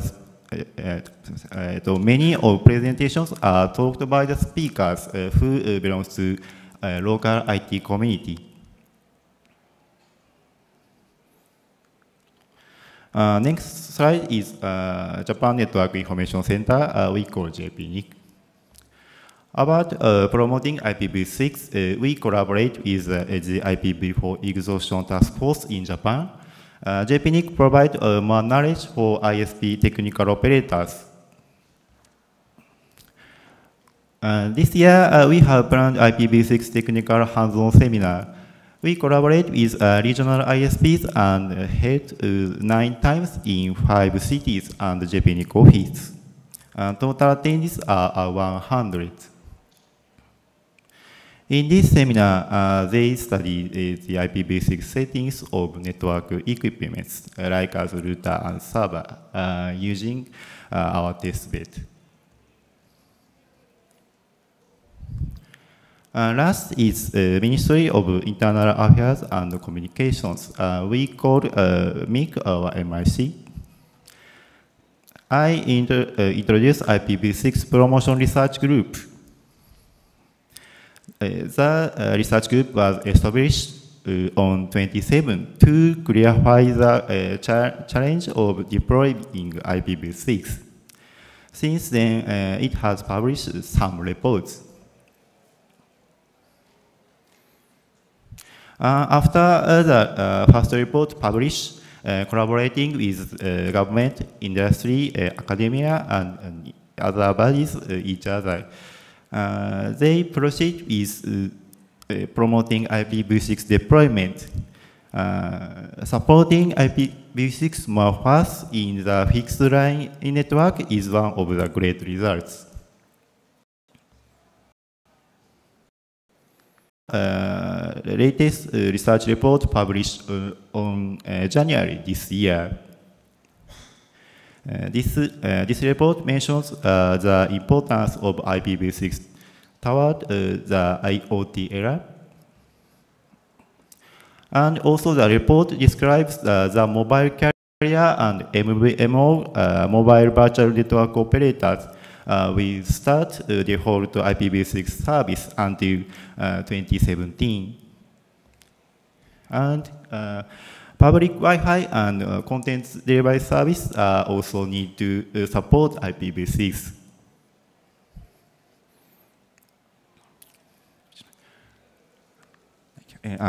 This is all my presentation. Thank you.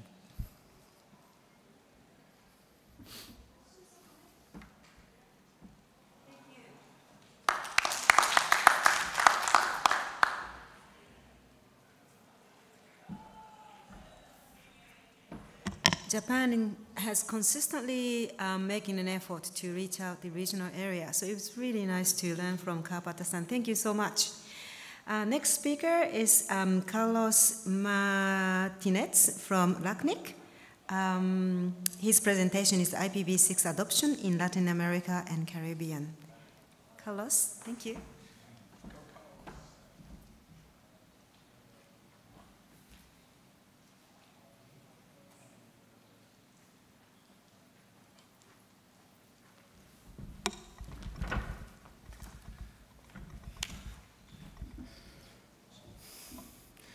Good afternoon, everyone. After this very emotional afternoon that we had, really exciting.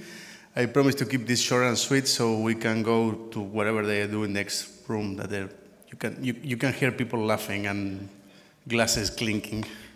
So the idea was to bring you a short update on the state of IPv6 uptake in the Latin American Caribbean region. I guess most of you know what LACNIC is. LACNIC is the sister organization of IPNICs, but in Latin America and the Caribbean. Roughly, our service area covers all the Latin American countries from Mexico all the way south, with a little mix of the coverage in the islands of the Caribbean. Some of the islands in the Caribbean are still within ARIN's service region, mostly along language lines. Most of the English-speaking islands are still in ARIN's region, but that's not even a fixed rule. There are some English-speaking islands that are in LACNIC region. I've been asked many times how this Caribbean was split between LACNIC and ARIN, and nobody apparently knows. So, a few figures, a few graphs about IPv6 uptake.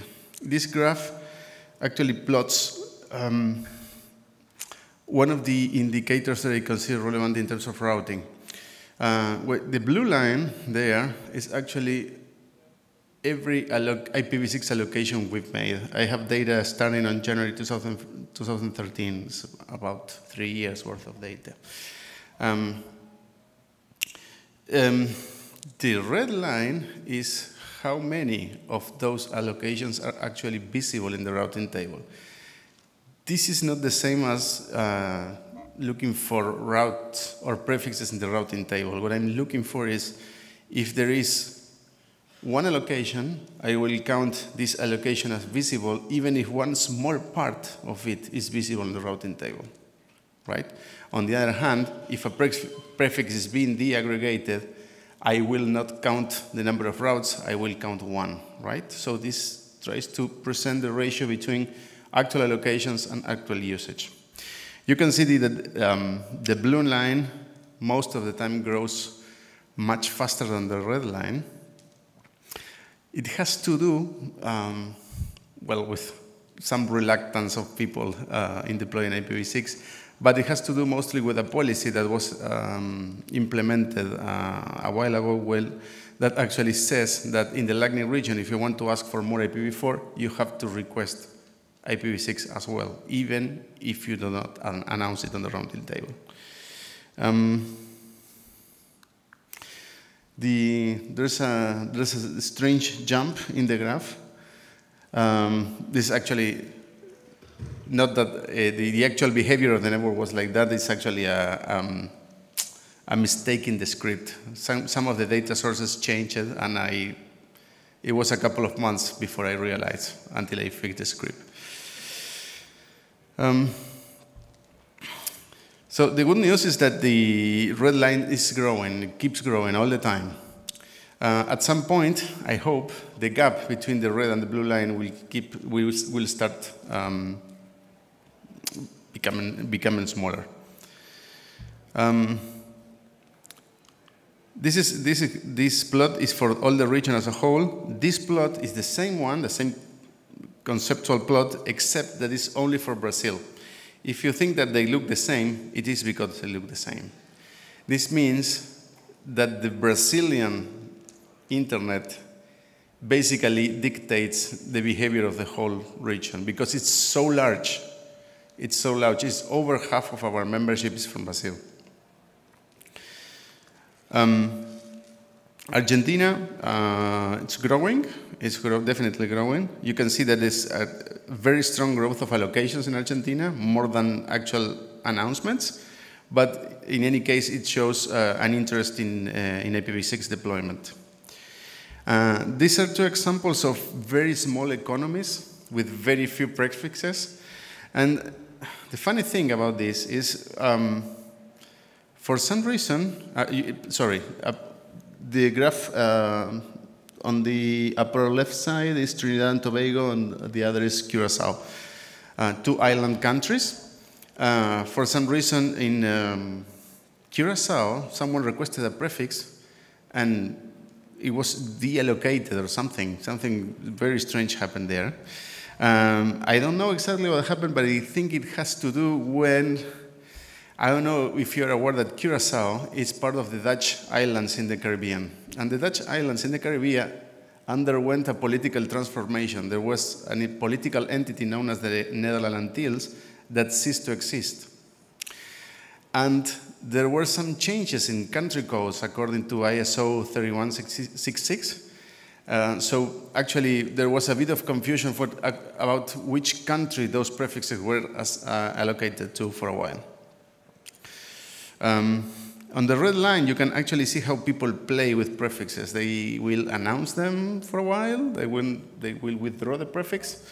So it's sometimes quite interesting to take a look at the smaller countries as well. IPv6 uptake in terms of IPv6 user preference. This basically is, thanks, George, for all your data. Big round of applause for George. This is a small table showing you what the countries that I arbitrarily define as showing significant uptake, and that threshold I completely arbitrarily set at 1%. So this is the country, the list of countries in our region showing user preference above 1%, with one exception. Two exceptions, actually. Two of those lines require some comment. You will see that Ecuador, Peru, and Brazil are showing significant uptake. 7% of users in Brazil, it's huge. Brazil has 200 million inhabitants, 200 million people there. It has a mobile penetration of close to 100%. So probably we're talking about several millions of users there in Brazil. Bolivia is very small. It's a very small market. It's a quite underdeveloped economy. However, there's an operator there that's basically converting all its operations into IPv6. So they account to about 3% of all traffic in Bolivia. Ecuador is a very interesting case study. The main driver there is a mobile operator owned by the state. And Peru, which was for a long time the best success story we had to show in our region, keeps growing, although at a slower pace, basically through the efforts of one operator, Telefónica Peru. And the last two lines deserve some comment because Belize is exactly at 1%. Have you heard about Belize? How many people here have heard about a country called Belize? I imagine as such. Belize is a very small country situated on the mainland, south of Mexico, used to be called British Honduras. And it's a very concentrated market. It's a very particular place. It has some similar characteristics to other places in the Caribbean. So it's quite interesting that they decided to deploy IPv6. Why? In the Caribbean, the internet is like nothing we know about. I mean, it has always been NATed, right? Customers are used to be assigned private addresses. So many of the usual arguments we have to actually try to convince people to move to IPv6 have basically no meaning for them in the Caribbean. So it's quite interesting that they decided to move forward with at least some deployment.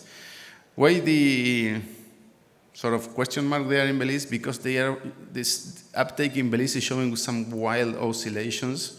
It sometimes goes all the way to like 1.5% and then crashes for some reason. And then the other success story, which sort of success story, is Trinidad and Tobago, which it was not 1%, it was 0.98, but I thought, come on, the guys are doing something, let's cut them some slack. So some observations on early deployments shows us that there is something of a learning curve. When you deploy IPv6, there are things that will break as you deploy more and more customers. Things happen. Look at what happened in Bolivia. They had a pretty big crash at some point. We still sadly don't know exactly why it happened. What we were told is that this was a routing issue. Something went amiss with the routing on IPv6.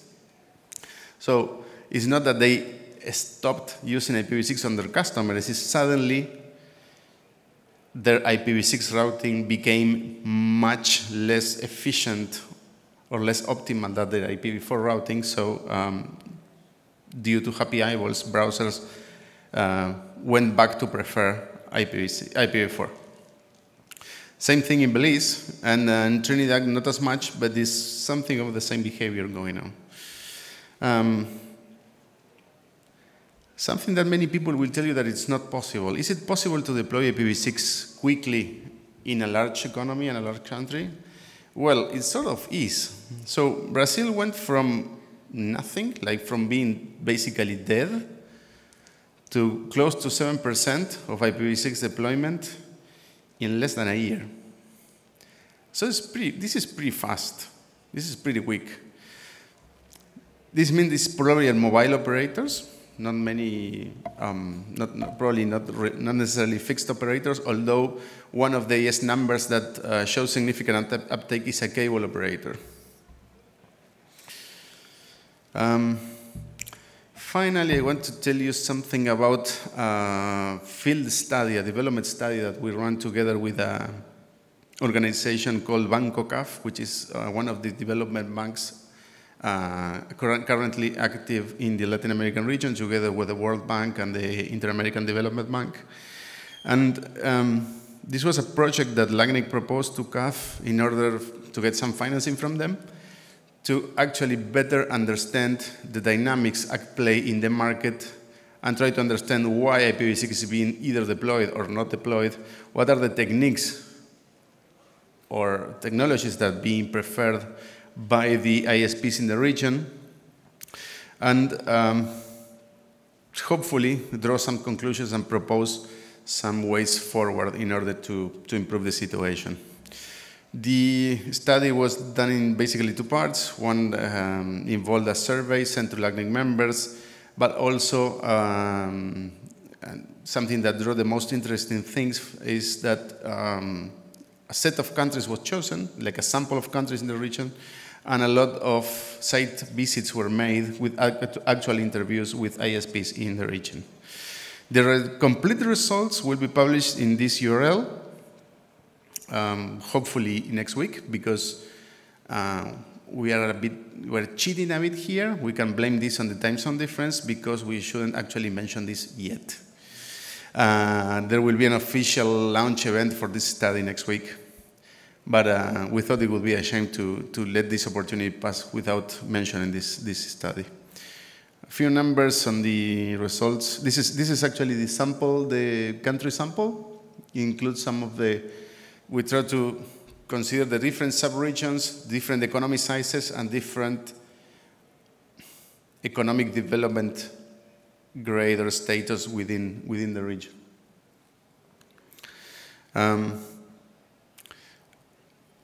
ICAV6. One of the results of this study is we propose IPv6 deployment indicator, an index you can refer to actually compare different countries and their status.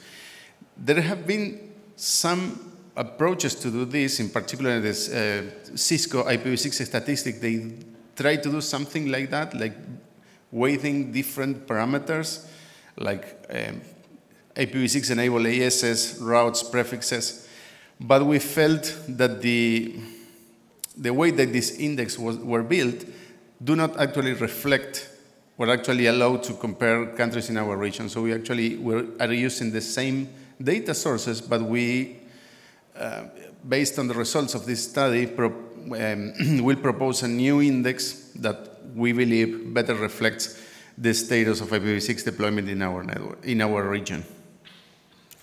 The idea is that this index will be automated and will be available at the web page that is the URL, sorry, that is listed in the previous slide. This is basically how it looks today. It was this version was still calculated by hand on an Excel spreadsheet, but we believe it better reflects the status of IPv6 deployment in different economies. Some interesting findings of the study. Well, the first is not really surprising. We kind of already knew it. Most of ISPs are still not offering IPv6 to their customers. But yes, also most ISPs have IPv6 enabled in their networks and their cores. Transition strategy. This was kind of surprising. Most ISPs apparently have settled on doing dual stack with private IPv4 and CGN for IPv4. Very few, if any, are considering using things like NAT64 or 464 XLAT or MAP, not even in data centers. I find this quite surprising. I don't know if it is true for other regions, but I would have thought that many ISPs could consider using things like, in particular, 464 XLAT, but apparently they are not. In fact, not many of them have heard about that. What are the main roadblocks in the eyes of ISPs? One is a well-known one, which is CPEs, right? CPEs that are branded as IPv6 ready. When you go test them, well, they are not as IPv6 ready as you thought they would be. Implementations are varying quality, and this makes quite hard for an ISP to commit to a firm deployment.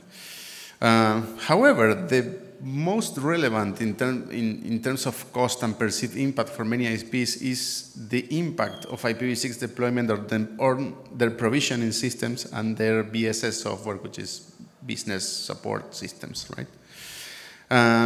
Operations and help desk training was mentioned, but very few consider them to be a big issue or a big problem. They think that this can be easily solved. In the case of academic networks and universities, IPv6 is usually deployed all the way to the CPE at the different nodes of the academic network, but once you go inside each university's network, things break, are not correctly configured, and there is this sort of administrative boundary between the academic network and the universities, and sometimes they are not properly coordinated. Similar thing applied to government networks. Many or most portals, government portals, are not IPv6 enabled, and they have no plans to enable them. And one thing that could be helpful to actually move IPv6 traffic forward would be enabling IPv6 in community networks. In many countries, Wi-Fi community networks are being used as a means to provide connectivity to underserved communities, but very few of those community networks have firm plans to commit to IPv6, which is a shame. Thank you very much. Questions?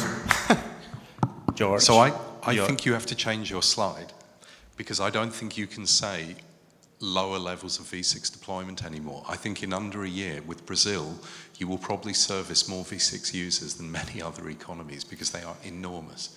I absolutely agree. The thing is, when we started this study, we sort of assumed that IPv6 deployment was at a low level. The thing is, perhaps not so low anymore, you know? It's hard to ignore, like 20 million users, right? If they had a problem, you will have to fix it. And it's no longer that easy to roll them back to IPv4. So it's sort of in the case of Brazil, for example, I believe they have hit a turning point. There's no going back for that. Thanks. Thank you very much, guys.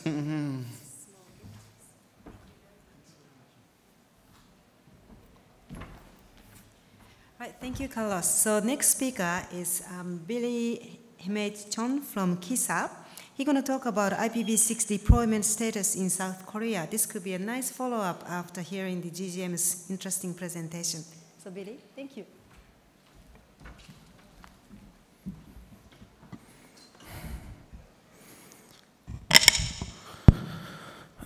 Good afternoon. Actually, we are having some, exciting afternoon. Today, I'm here to give an update on IPv6 deployment status in South Korea.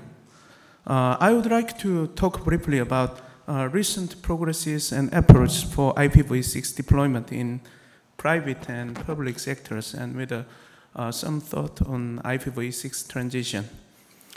Actually, I should have prepared the slide, but I don't have it because I give update on behalf of IPv6 dedicated team in my company KISA, but just it was urgent, so I'm very sorry to give update without slides. So I want to start my talk with the number 2.54. What it is. Before I came, I just queried the Google IPv6 measurement site, and it turned the value of 2.54%, which is IPv6 user data in February 2016.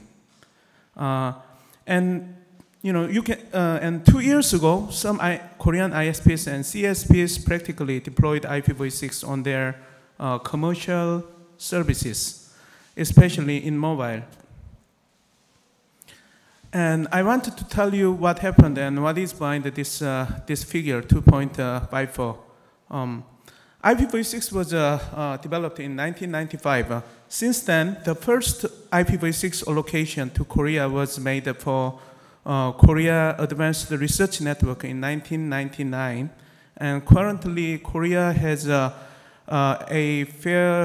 fairly good amount of IPv6 addresses, which is 5,245 in /32. However, we have kept quite a low profile in terms of usage, even though we tried very hard to deploy IPv6 in multifaceted ways. Especially to begin, first, I want to tell you what happened in private sector. As George presented in his presentation, SKT actually deployed IPv6 on the voice and data of commercial LTE networks services in September 2014, and followed by this in December 2015 through collaboration with KISA and major CATV operators such as CJ Television and CNM and HCN also deployed IPv6 on their commercial services. And this year, KT and content provider Naver also commenced IPv6 applied commercial services. Now, it is estimated that IPv6 services, IPv6 are being provided to 11 regions for about 58,000 subscribers in Korea. I think these explain a sudden IPv6 traffics from Korea on the Google IPv6 measurement site. Besides that, I want to tell you, Korea has, KISA has developed its own index to measure IPv6 readiness for local companies based on whether the network carriers, backbone, and subscribers networks support IPv6. So the index was also greatly improved from 19% in 2012 to 97% in 2015. And also, I want to also tell you about the efforts being made in the public sector. Every 3 years, the Korean government and KISA set up a national plan for IPv6 deployment. Within this 3-year plan, I think it is noteworthy that we changed the policy direction of IPv6 deployment from just changing equipment to service-centered. I mean, now we are recommend and encourage ISPs and CSPs to deploy IPv6 on their commercial services, while we just focused on changing from IPv4 only equipments to IPv6 compatible equipments. In this context, KISA launched a IPv6 deployment support center in 2014. Through this center, KISA provides a help desk services, trainings, and also a testbed for IPv6 transition. Especially with this year, with the testbed, we are planning to upgrade the testbed to the level where security vulnerabilities in IPv6 environment can be researched. And lastly, KISA also hosts annual IPv6 workshops and publishes guidelines to share technological and managerial know-hows.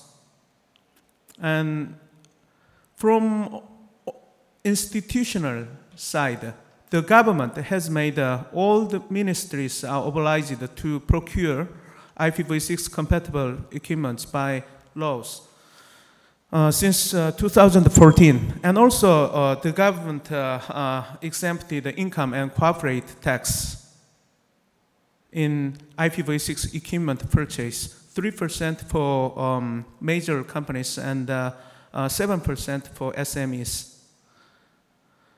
These highlighted, I think, highlighted efforts made in recent years. But as I mentioned, we have made a lot of efforts with huge resources, but still, I think I should admit that Korea is struggling with the challenging issues in IPv6 transition, such as the cost burden for IPv6 transition is still high, especially for SMEs and small companies. There is no proven IPv6 profit model and successful cases. And there is a fear and uneasiness against the IPv6 from security perspective. And there is a merry-go-round between companies in moving to IPv6. However, I strongly believe it is important that we should get ready for IPv6 environment because it is a matter of time for IPv6 to be adopted after all.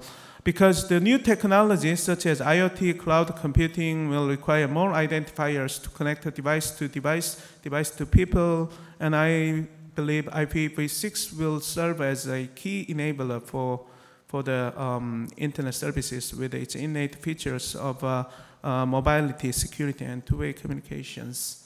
I'd like to close my presentation here. Thank you. Do I have questions, comments?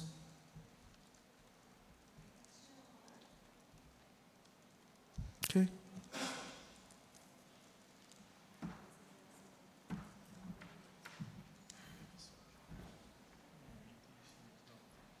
Okay, so let's welcome our last speaker for the day, Yuya Kawakami from Internet Multi-Feed. He's gonna talk about tried to provide IPv6 only networks seamlessly at CEDEC 2015 conference. Okay, do you have enough beer for all of us?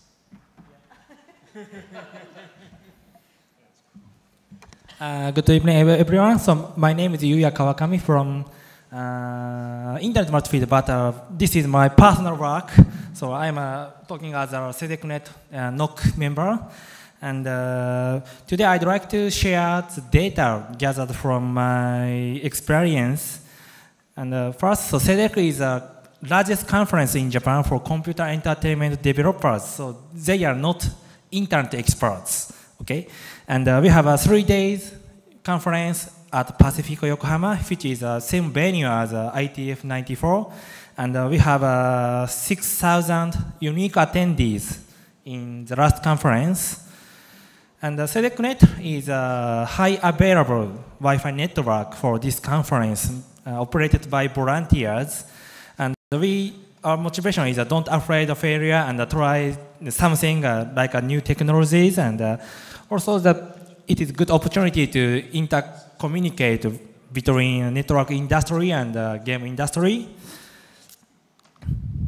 And so there are maximum about 1,700 mobile stations. That is a very large Wi-Fi network comparing to ITF or APRICOT. And this is a Wi-Fi user attribute. So almost all users are using mobile devices. This is different from such internet technologies conference. And 65% of devices are made by Apple. This trend is very similar to the Internet Experts Conference. And so we provided IPv6 only network by default in such a conference. And this is an announcement of Wi-Fi network. So we just say there is a Wi-Fi network and SSID is TWNIC. We don't say this is IPv6 only network. Yes, so we provided a network with IPv6 only and for non-internet experts and stealthily, so without saying anything, and that is by default network. Maybe I think it is a world first experience. I had provided a conference network in many conferences, but they are something like for internet experts conference. And why we did it is so Apple reveals maybe I guess in June of 2015 in WWDC conference. So they are going to reject applications which will not work with NAT64 and DNS64. So because of that, we decided to provide the IPv6 only network for this conference. And this is an external structure overview of our network. So left down one is IPv6 only network, and we translate the IPv6 only traffic by NAT64 and DNS64. And for IPv6 traffic, so we are using IPv6 IPOE service. That is IPv6 traffic is a little bit strange in Japan, because it is a IPv6 access network and the ISP network is totally separated by thread service.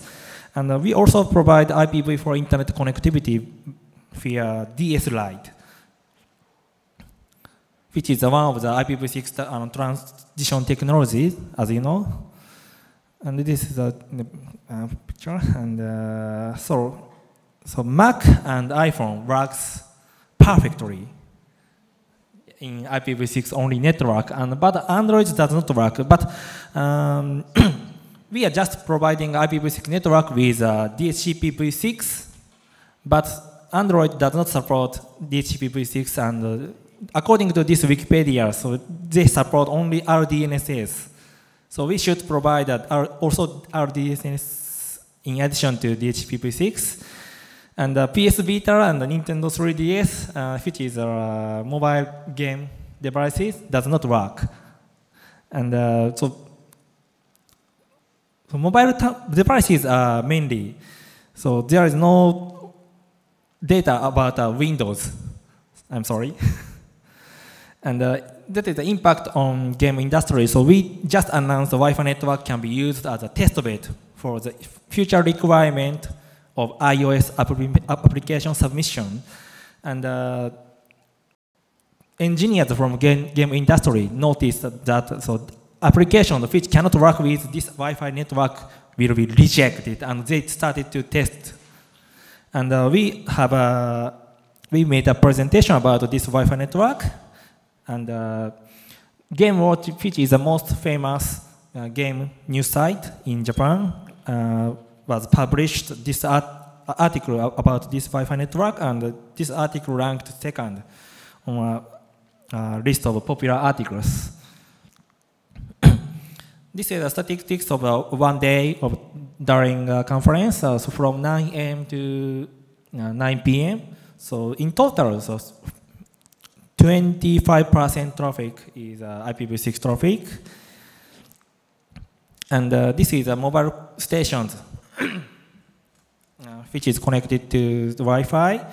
And the red one shows IPv6 only network, and the blue one shows a dual stack network. So about 65% devices are connected to IPv6 only network and works well. That is about almost the same value as a share of Apple devices. And we also analyze the DNS queries, and about 220 million DNS queries, and we found that top 10 providers account for 75%, and about 56% of queries are Quad-A queries, but that is because this includes DNS64 queries. And we also provided IPv4 connectivity via DS Lite, and we especially configured the port amount of port as 64,000.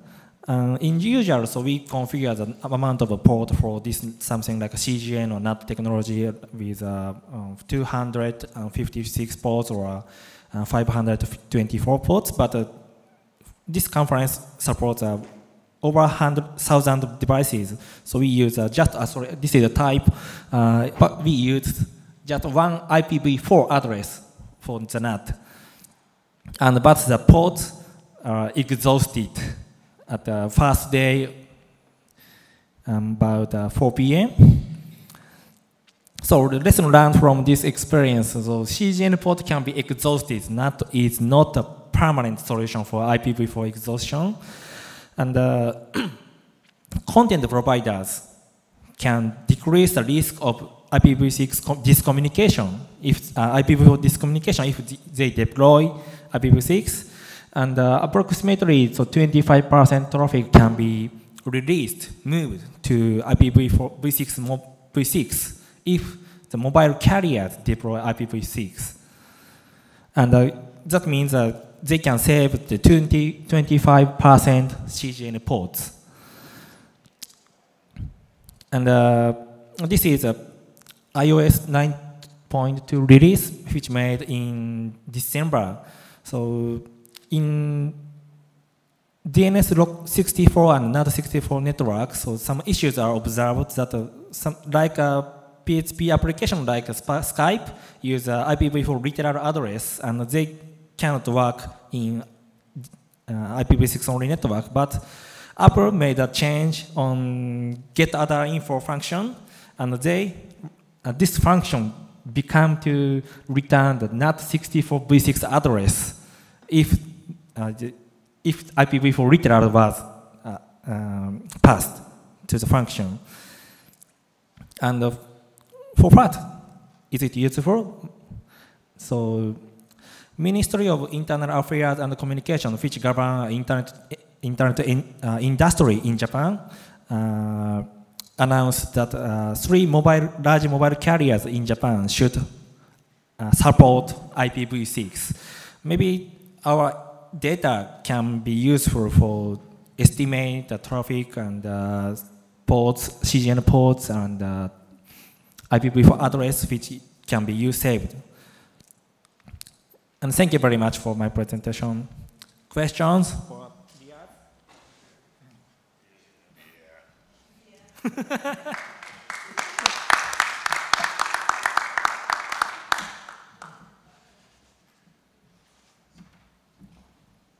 Everybody, thank you very much for coming back from the fire evacuation exercise and stayed until the end. So this is the end of the today's session, IPv6 Measurement BoF and APIPv6 Task Force. So it's beer time now. Thank you very much. See you at the next meeting.